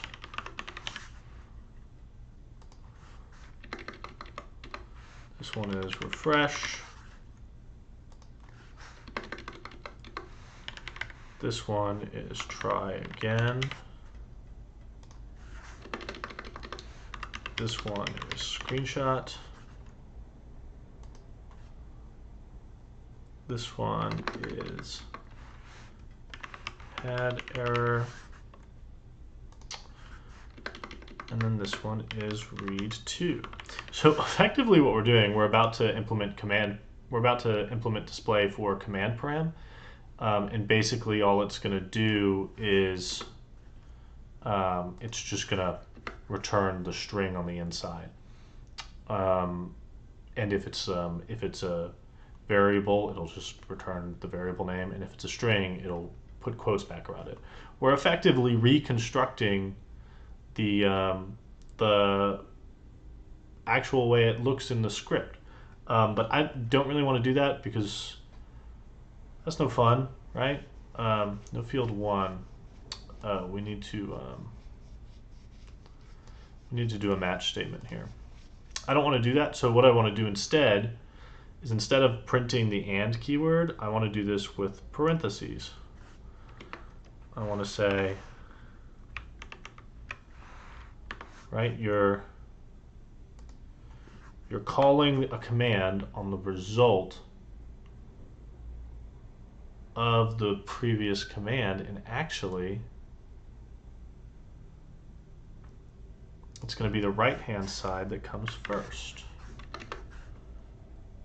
Right, just so we can see the the actual order in which this gets executed. And what we have to do now is we have to say match self dot right hand side, and either it's some tuple with an and token that we don't care about and our statement, our right hand side statement, in which case we want to produce this, right? And we just want to have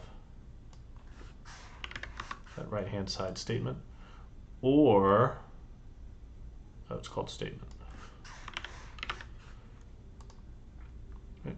Or if there is no statement on the right hand side, we just want to write the left hand side. Right? So that's sort of the terminating kind of thing. And then the only thing left to do is impl display. This is going to be worth it, I promise. Command param. And what we're going to do is we're going to match self. And if it's some string, then we want to write the string, and if it's some variable, then we want to write the variable, and if it's a string, we want to put quotes around it. Right? So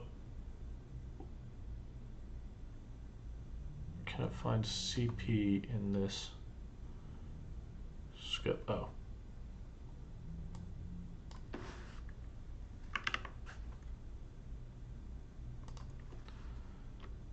If it's one that takes a command parameter,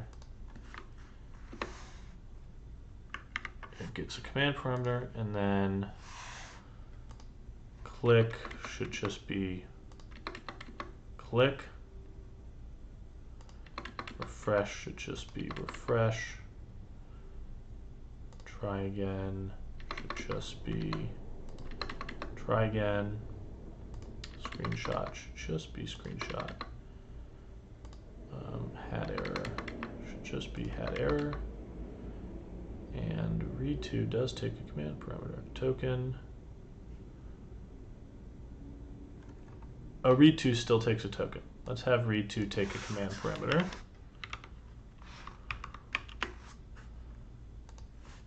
There we go. And then what's going on here? Right. Okay. We're still passing it the token. So what we want to do, let var equal advance on token type variable. So we know that the token we're advancing on is a variable, but we still have to do, let's do match variable, and this is going to be a token with some token type variable v. Then we're going to say command read to command variable with the v. Otherwise, we want to self.error expected variable, right? And we need to wrap that in error. And then we can get rid of that. Cool. Now what's going on up here? Cannot move out of behind a reference. Consider borrowing. Yeah, fine with that. There we go. Okay, so now when we run this, it will print the statements, but they should look a lot nicer, right? So if I come here, I change this to regular print, vex statement. Oh, okay. So what we want to do is for statement in, right? So this is not an AST, it's a vec of statements. So we'll say let statements for statement in statements dot iter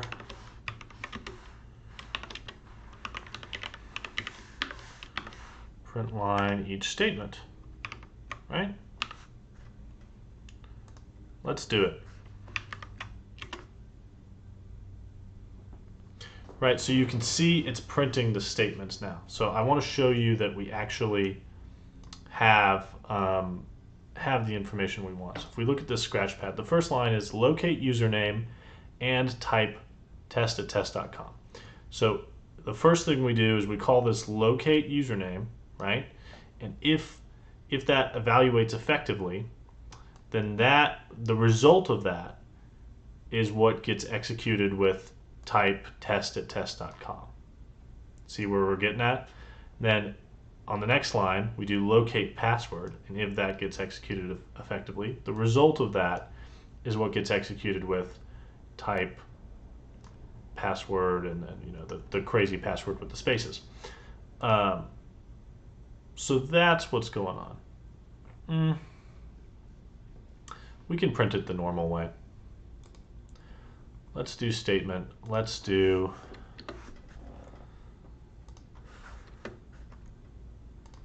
and let's do the left-hand side, and then let's do the right-hand side. Just so you can see. Oh, I typed and with 2 A's. But just so you can see, we've got it parsed correctly, right? Because it's giving us back, the code that we scanned in. It was a little bit of time spent, but I think it was worth it because that's going to make debugging a lot easier in the future. Okay. Impl display for statement. Awesome. All right. Now, finally, this if-then line. We need to add support for if-then syntax. And all we're going to do, we're not adding to our grammar. If-then is the same as and for our language, right? Because think about how this works. On this, look at this first line. We locate username. If that succeeds, then we try to type test at test.com, right? That's what this and does. It's just the only reason it's there. This is not some sort of Boolean operation. The only reason it's there is to short circuit, right? This might as well say question mark for bubbling up an error, right? If this succeeds, then we continue. But if it fails, we bubble up the error. Look at this. If had error, then report error message. If the had error command succeeds, then it will continue. But if it doesn't, then it will bubble up the error message. They are the same. They are the same in our language. They are the same. So what we can do is instead of having a special grammar for an if-then statement, we can just recognize when we're reading an if-then and pretend it's an and statement. So let's do that. So in the in the parser, when we are parsing a statement, right? Parse command, right? We look for the locate keyword. We look for the token type keyword. We look for the report keyword. We look for the read to keyword, and then we look for we try to do the rest of these, and we produce an error if we don't find an expected command. But there is one more type that we should consider, and honestly, we'll just do it at the top. Let's say if self.advance on token type if, right? Dot is sum.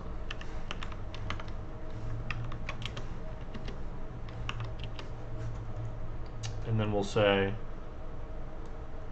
bring this up here, say else if self.advance. So if we get an if statement, then here's what we need to do. We need to try and parse the command between the if and then statement, and then we need to consume the then, or we need to consume the then token, and then we need to keep going. The question is, what sort of syntax do we want to allow? So we could have something like if had error, right? This is basically the reason we have this, is typing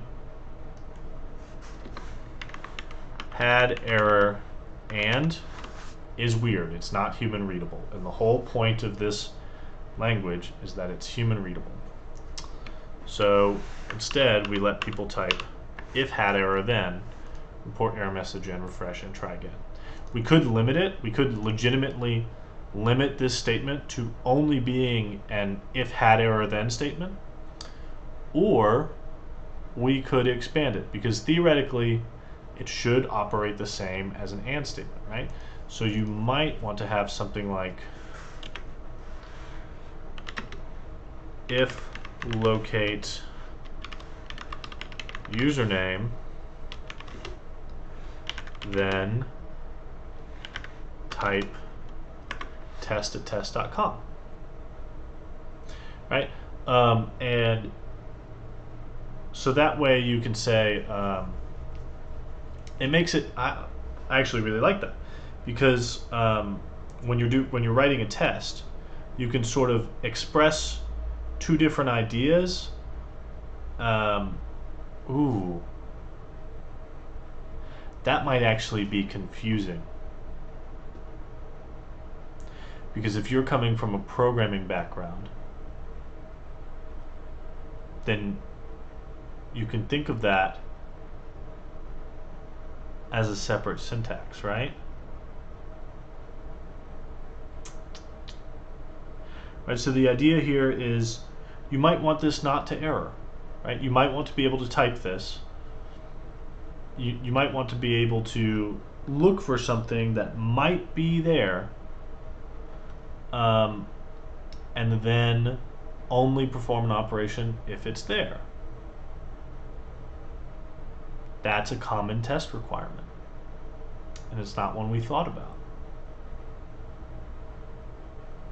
So what should we do? Should we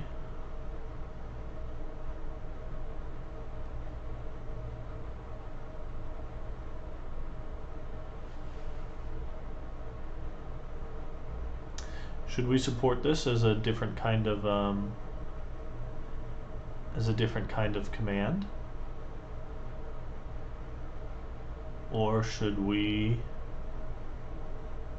find a different way?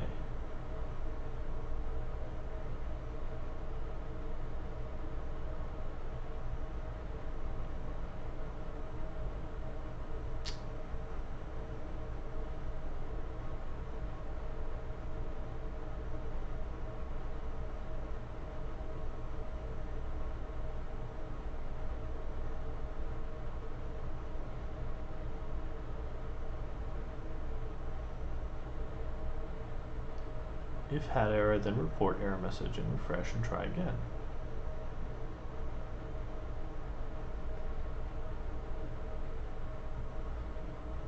It's different. You wouldn't want, right? The idea is that we want to short circuit and throw an error if we run into an and. checking whether or not you had an error should not produce an error. I think we have to support if statements as a separate syntax. We won't support else, but I think we have to include if statements. It feels like programming, but I think it's something. I think we got to have it. I think we got to have it. So not have if statements desugar to an and, but in fact have them as their own separate concept because they don't throw an error. Now let me think about this because we were so sure before.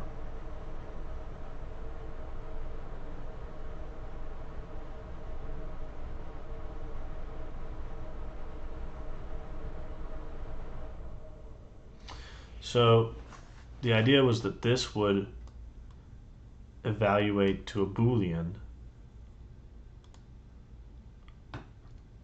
right? It would throw, this command would throw an error if it failed, but then, right, that error would be thrown not as a return value, but as a side effect. We would have a running error reporter, and locate username would send an error to the error reporter, but then it would just return false in order to short circuit the statement.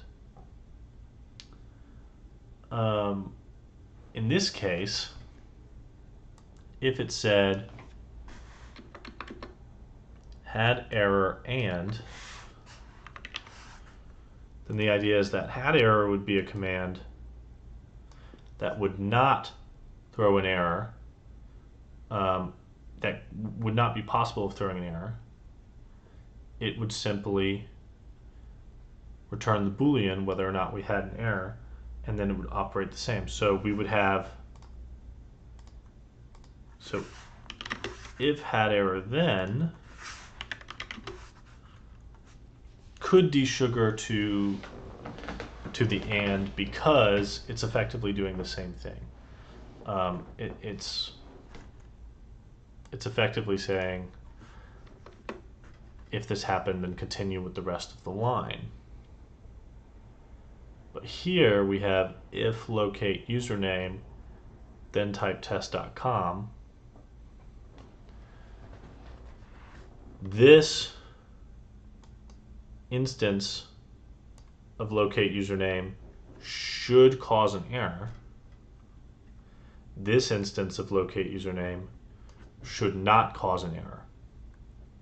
And therefore, we have to represent them as different. Okay, yeah. All right. So let's do it, shall we? Let's look at our grammar. We have a statement, and right now, our statement is we can have a command, and then we can chain it with the and operator.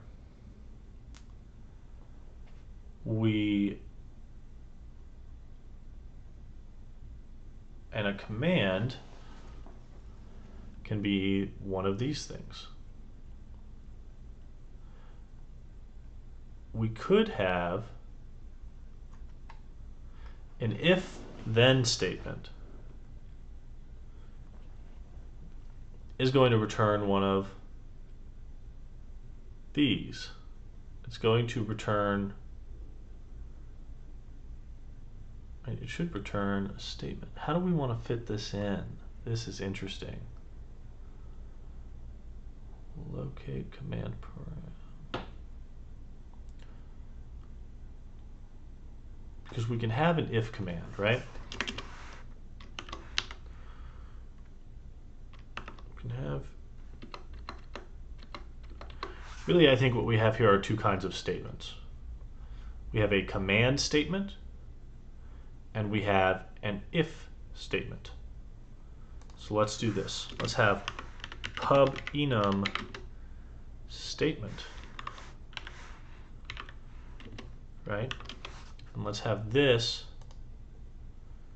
well, before we do that, let's rename this command statement. right? But we can have enum statement, which can be a command statement with a command statement in there, or it can be an if statement, right? With that if statement in there. And then we have pub_struct if statement, which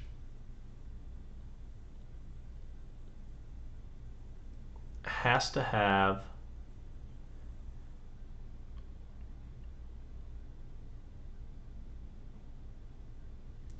can we have nested ifs? If locate username, then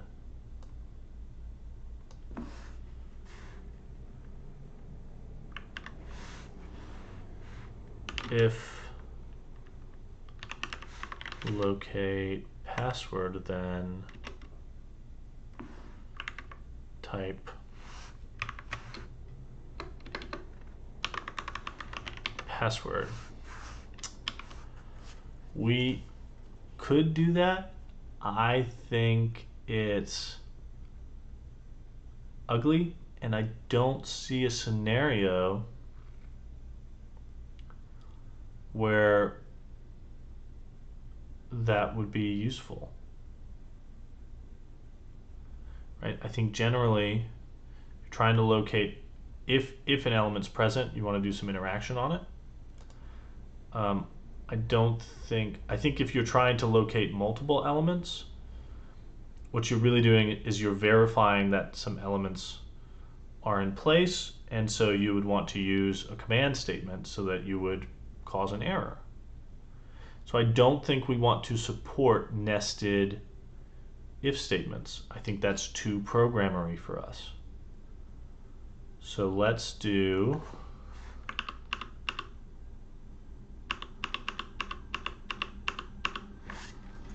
so an if statement should be, it should have a command, which is a command statement.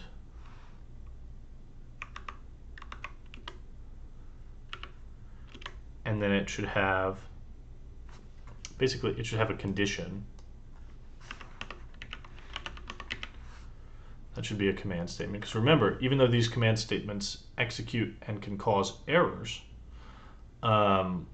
they evaluate to a Boolean. And what this if statement's effectively going to do is it's going to downgrade the result of that command statement from an error to just a Boolean.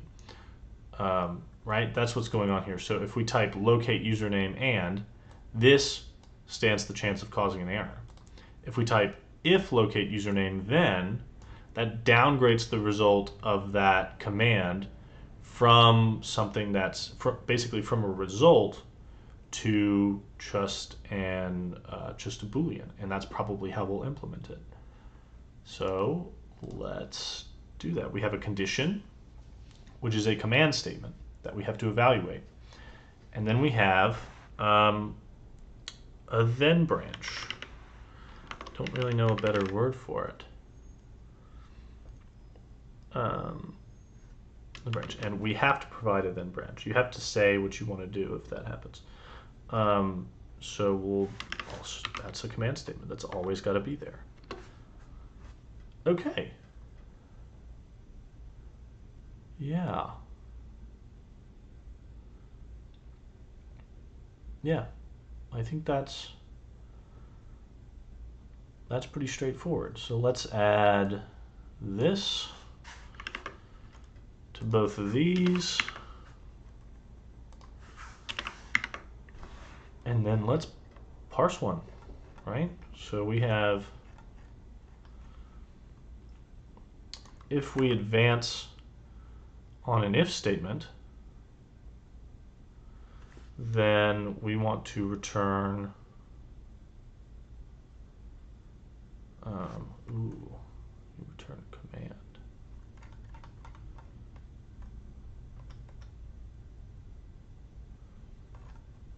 But you should return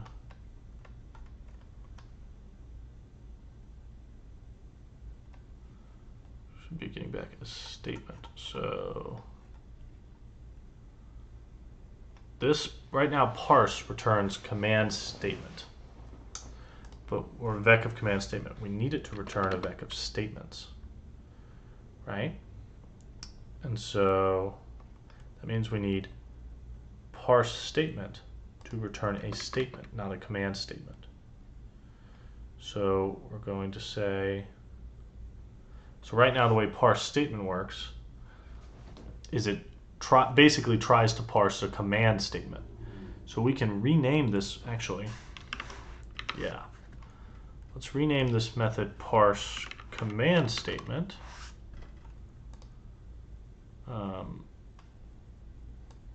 And let's keep everything how it is, right? And then instead of calling, what's your deal? Oh, you need to say parse command statement, right? So everything down there is still good, right? Up here we're saying, hey, there's no method parse statement. We were trying to parse a command statement. What we need now is an intermediary, pub function parse statement. It's going to return a result statement string. And basically what we want to do here is we're going to first check if it's an if statement, and then parse the internals of that if statement. And if it's not an if statement, then we'll simply parse a command statement. So let's say if self dot advance on token type if dot is some, right? So if we find an if, then we're basically going to self dot parse if statement, and we'll just return the result of that. Else self dot parse command statement, right? So if it's a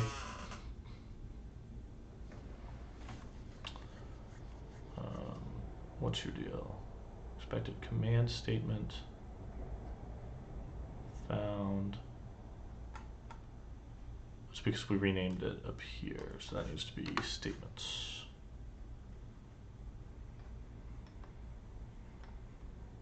Okay, yeah, excellent.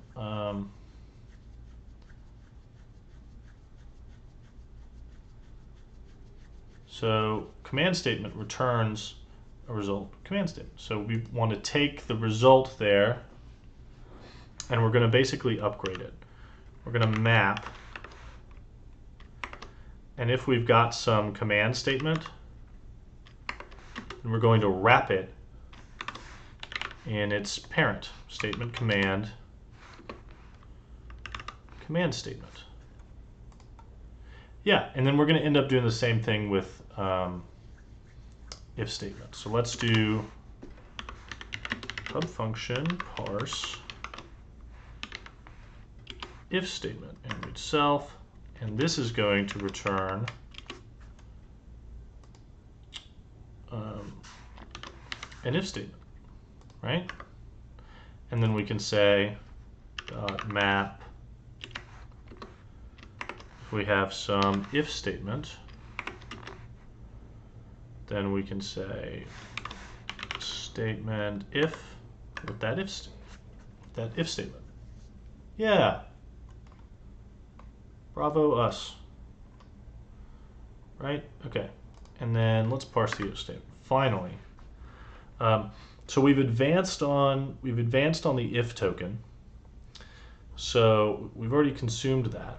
So what we need to do now is we need to parse the command for the sort of the command that serves as the condition. Then we want to make sure that we have a then token that follows, and then we want to basically parse the rest of the line as a command statement. And we can go ahead and default to a command statement because we said we don't really want to support nested ifs. It doesn't look right. It's too complicated for the language we're trying to expose. So let's do that. Self.parse. Now we run into trouble though, because parse command is recursive, is it not? Is parse? No, I don't think it is actually. It just sort of looks ahead at 2 tokens, doesn't it? Yeah. Oh, top notch. Okay. Let's say let command equals self dot parse command, and then we'll bubble up an error there, right? And then we'll say let then token equals self dot advance on token type then, and then we want to error, right? So we're going to say dot okay or self dot error expected token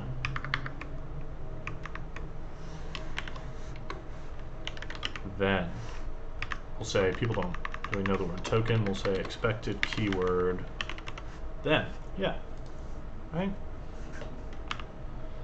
And then we'll go ahead and propagate that error. And then we'll say, now we want to parse the right-hand side as a command statement. So let then branch equals self dot parse command, right? And then we should be able to return an okay if statement and the condition and then the then branch, right? And then let's just call this condition, right? So we try to parse which expected command statement found enum command. Oh, we're calling parse command. We need to call parse. Oh, okay. So you know what? An if statement doesn't really need a command statement. It needs commands. It needs a command for the condition and a command for the then branch, right? It's actually quite straightforward. And then yeah, we're good, right? Because parse command statement is recursive because it tries to traverse the ands. You know, we may need to call command statement at the end. If we look at our, don't worry about that. If we look at our syntax, we could say if locate username, then type, and then we should be able to go to and. So I think what we want to do is the condition should just be a command, then the then branch should just be a command statement. And of course that makes sense because in a real if statement, your condition is an expression, whereas the thing that you execute in the body of the if statement is a statement or a group of statements, right? Usually it's a block statement. You do some squiggly brackets and then you do the inside. And in our grammar, command is sort of synonymous with expression. Okay. Sweet. So let's do this as parse command statement. And then that should work. And then it's angry because statement no longer implements display because we implemented display for the command statement. So if we go to parser, yeah, now we just have to impl display for statement. Impl standard for statement.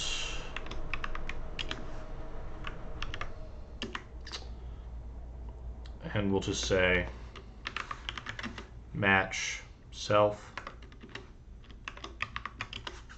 right? Let's fill match aren't. It's either a command statement, in which case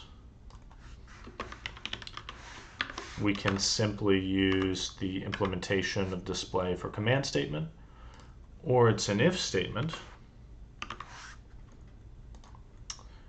in which case we'll do the same thing for the if statement, and then we'll implement display for if statement. We could theoretically sort of unwrap it here, but I don't think that's where it belongs. I think we should implement display. And I may move all these display implementations to like some other module, or like down toward the bottom of the file. I do think they clutter things up, but for now we're okay.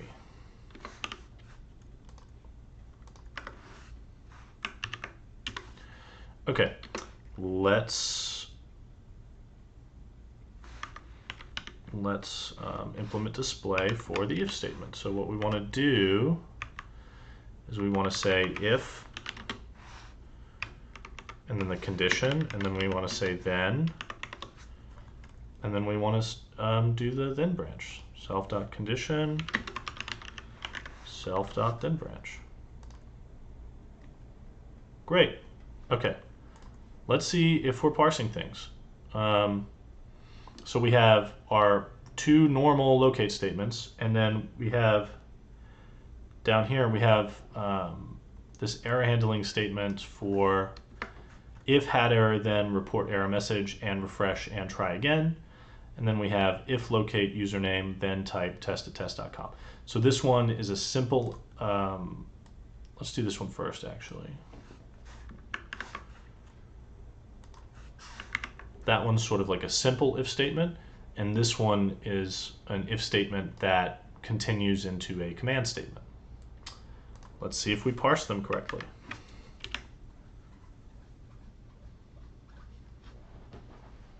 If locate username, then type test@test.com. If had error, then report error message and refresh and try again. Worked like a charm. Worked like a charm, y'all. Okay, so we have if statements, and they're more powerful.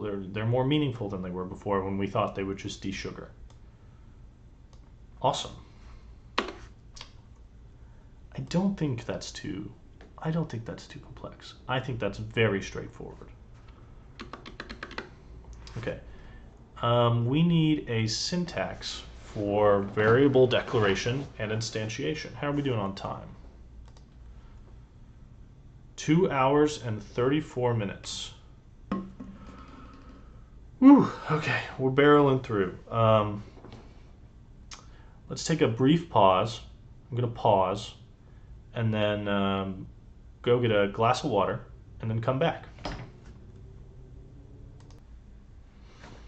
All right, we're back. Got a glass of water. This is my coffee cup from earlier today.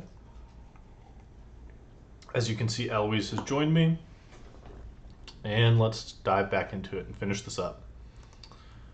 Variable declaration and instantiation. So right now we have the concept of a read command, which is the idea that you can read the text from some web element and save that as a variable. But what we don't have is sort of manually setting variables. We don't have a way to say, you know, let username equal and then just give a sort of manual string. And I think the way I want to do this, that's my dog peeing in the corner, isn't it? Yeah. Yeah, it is. Okay, I'll deal with that after the video. I think the way I want to do that is just sort of do a declaration. It's going to look like a declaration, but it's actually going to be a declaration and an instantiation. So right now, our grammar for a command is that you have a word for the command and then some input. It's 2 tokens. And I don't really want to have a command that's like, I don't want people typing var username and equals sign or the word equals and then some text. I think that gets programmery very quickly, and it also sort of complicates our grammar.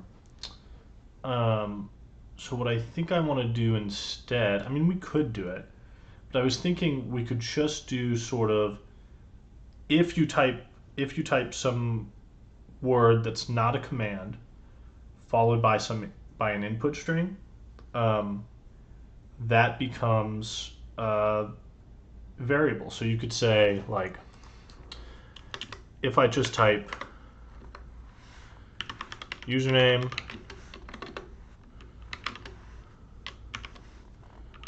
my username at test.com, then the username variable is my username at test.com. Now, we have other options here. We could say set username as my username at test.com. We could say save username as my username.com. I don't know if there's any sort of so the argument here is that when you have a special keyword for it, you can look for it at the beginning of parsing a command, or at the beginning of parsing a statement. So basically we would have 3 statement types. We would have the if statement type, the command statement type, and then we would have a variable definition statement type. Because we don't really have a concept of declaration as separate from instantiation because we don't have a concept of nil. I think, I don't know where I want to go here. I want to finish up this video, but I don't know where I want to go here. So the pro for this is that you can have some sort of keyword at the front. I think the con is that it's really the only command that that's 4 parts. So I like the idea of username, my username, because I think it's just really straight. It's really quick.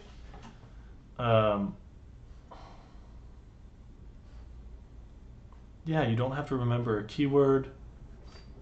You can just sort of put them at the top of a script. I know that looks programmery, but I don't think it looks programmery in a scary way. Let's go with this for now, and the way I want to do it is basically if you get to the end of trying to parse a command, and you don't find like one of the command keywords, then what you're essentially saying is, actually what I want to do is this thing I just gave you is a variable name, and I want to set the input to the variable name. Well, I don't know, because then you have this thing where, do you want this as part of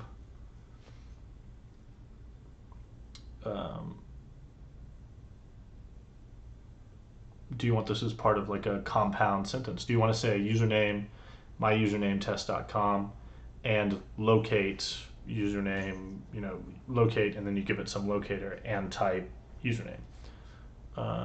Like it would be like username, my username test.com, and locate, you could say like some XPath, right? And type username, like that.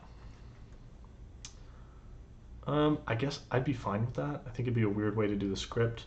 But the idea is we want to limit the number of weird ways to do the script because we don't want these to end up looking complicated.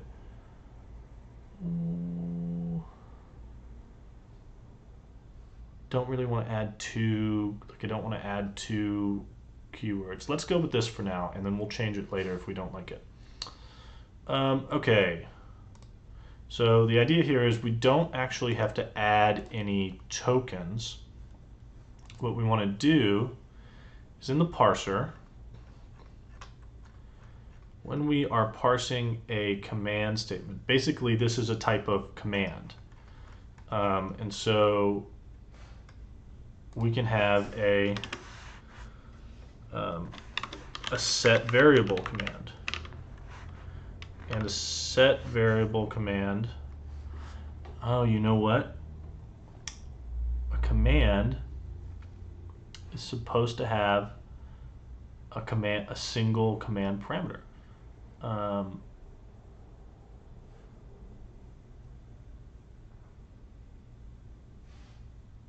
We can do that. We can do that. We'll have a set variable command with a single command parameter. And then command parameter can have set variable, which takes a string for the variable name and a string for what they want to set the variable to. And then we want to display command param. We want that to be the variable name and the string we want to set it to. And we basically want to say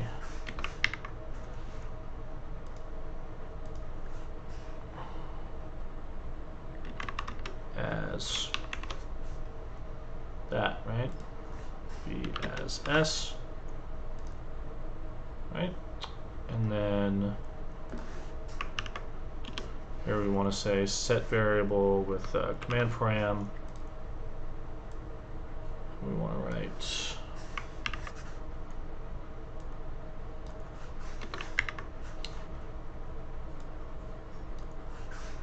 sets variable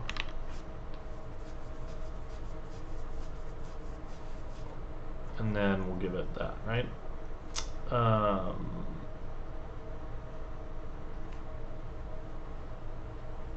Maybe that's just how we should do it. Have a third, yeah. I think trying to squeeze this into a command is sort of foolish because it's not, command is synonymous with expression, and in other languages you can have variable assignment expression, right? Sometimes if you want to say like if x equals 3 instead of equals 3, but I think that's almost always a mistake. I think we just want a statement. So let's actually undo all this nonsense.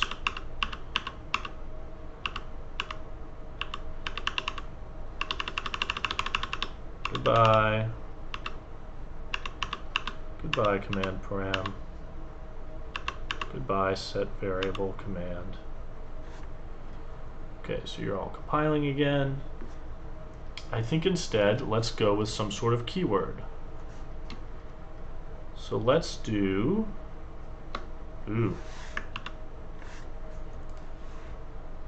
let's do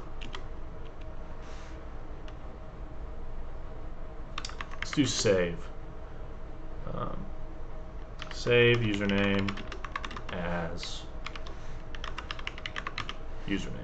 Yeah, let's do that. I like that.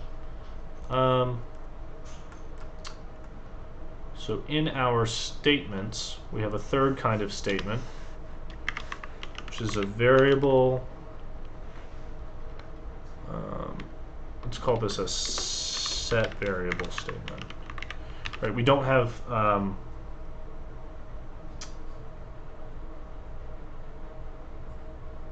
we don't really have a concept of a variable expression. Instead, in each command, we'll sort of look up the variable that gets passed to it as a parameter. It's not like a variable is not a thing that's going to evaluate to something. It's just sort of a token that we pass to a command. So let's do set variable with set variable statement, and then let's make pub struct set variable statement. And a set variable statement is going to have, oh gosh, it's going to have a variable name,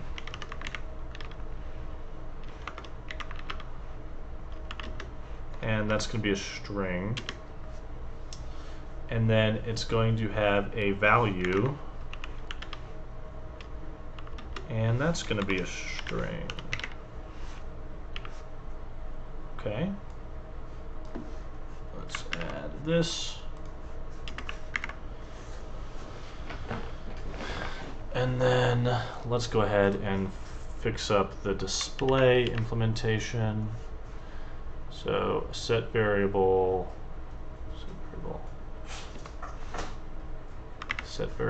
and we'll just display it.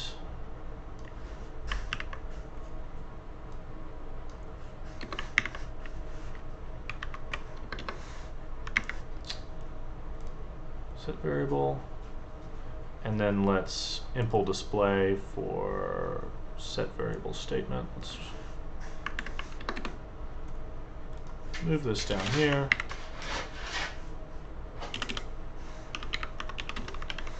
Impl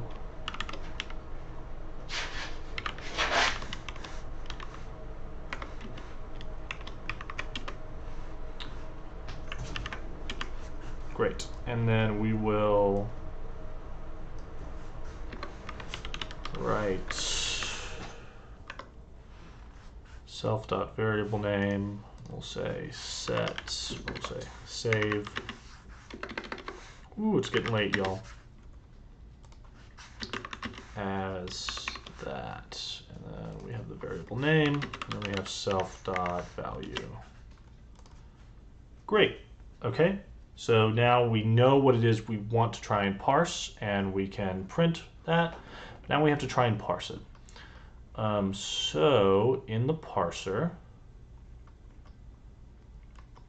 we have this. We have parse statement. Parse statement looks for an if, and if it finds that token, then it tries to parse an if statement. Otherwise, it tries to parse a command statement. Let's do an else if. Ooh. Then let's go here, and let's do if we advance on, sorry about the dog, if we advance on a save token, so we need two more types of tokens. We need a save token, commands, literals, combinators. Let's put this under variable string. Let's have a save token and an as token. And then let's fix everything we just broke, which is that. Save as save. And as and. Oh, sorry. as is as. I hope you've noticed as we go through this that refactoring in Rust is just really nice. You make a change and then you follow the errors until it's fixed, and then when you're done, it usually works. There's just no other language that's like that, and it's great. It's really nice. Some people call it compiler-driven development, right? You make a change, and the compiler basically tells you what to do until you fixed it. Okay, let's do this. If we advance on a save token, I bragged a bit too early there because we need to remember to read these tokens in. We would have found the error and it would have told us, but if we find save, and actually, it's probably a sign that rather than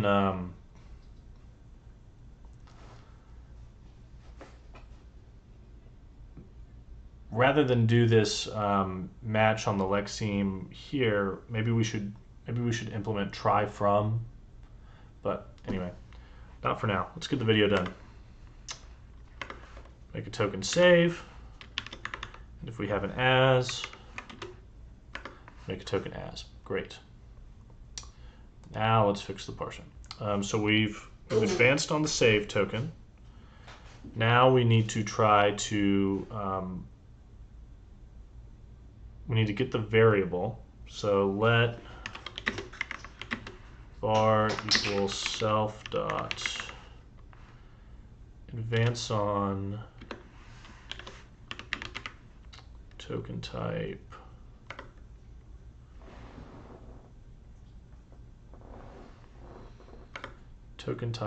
variable. Yeah, let's do that. Dot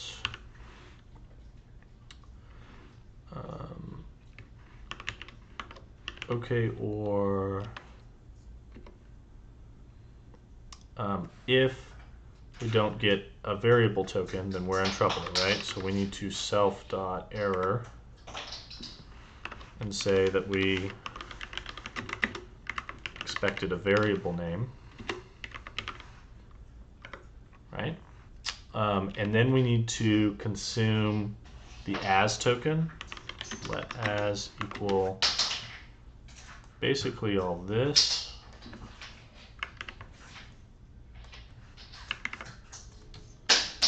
Except we'll say token type as, and we expected as, and then as is a keyword, as token. There we go. And then we need to try to consume the string value we're setting. We don't really want to support updating variable names, set some variable as another variable. I just don't think people are going to use that in scripts that often. So let's say let value equal this. May still have that copied. But we want to advance on a string. Expected some text. Okay, and now we want to return okay. This is going to be what did we call it? Set variable statement. It's going to be okay statement set variable.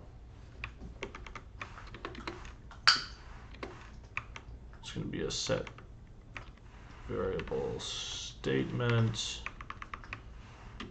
with, what are the fields? Variable name and value. Let's call this variable name. And then we have to do one more thing, which is that, well, no, for the string we already stripped the quotes, so we should be good there. So we should be able to simply say variable name and value. Expected string, found struct token.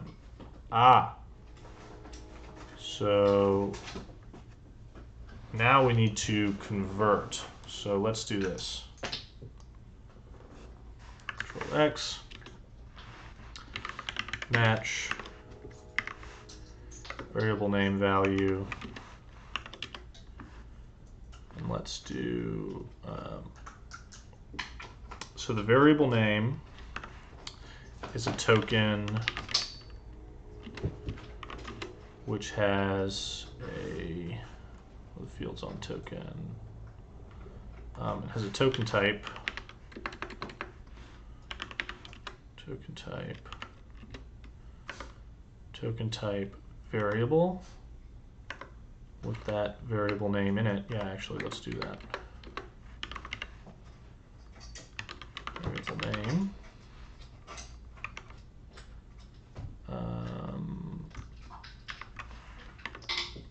Like so.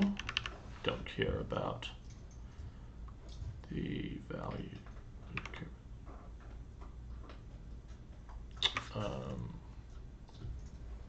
Yeah, that should give us the variable name. And then for value, that's going to be a token type string. I'm sorry, that's going to be a token.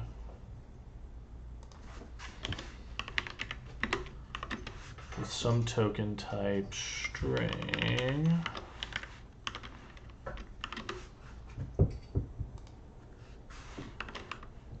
that's going to be the value. And then we don't care about the rest. If we get that, then we want to return that. We want to return an OK statement, set variable, blah, blah, blah. Otherwise, we want to return an error. And the error here is sort of weird what we want to, sort of strange trying to figure out what we want to return here, because we kind of know, right? We're handling the error here and here. So we kind of know that this error is unreachable. So we'll just say error for now. Yeah, let's go with that. Okay, now, excuse me one moment. Go, you crazy animal.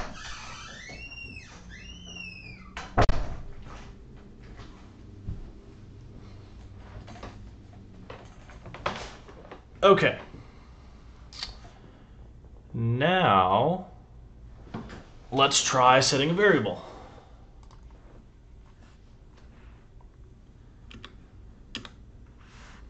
Set, or I'm sorry, we called it save.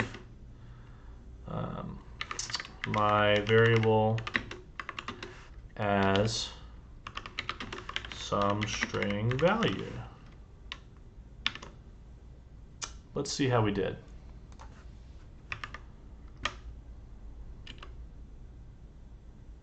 We got it. We have variables. We have parsed variables. All right. All right, so now all that's left for what we were supposed to do in this video is documentation, and I was going to take you through cargo readme. But since we are at 3 hours, I think I'm going to stop it here.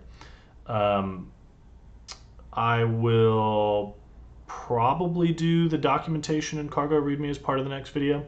If I don't do it as part of the next video, then I will at least provide some notes saying what we changed. But yeah, Now that we've completed a parser, in the next video we should do some light refactoring, and then our program comes to life when we start interpreting. I'll see you then.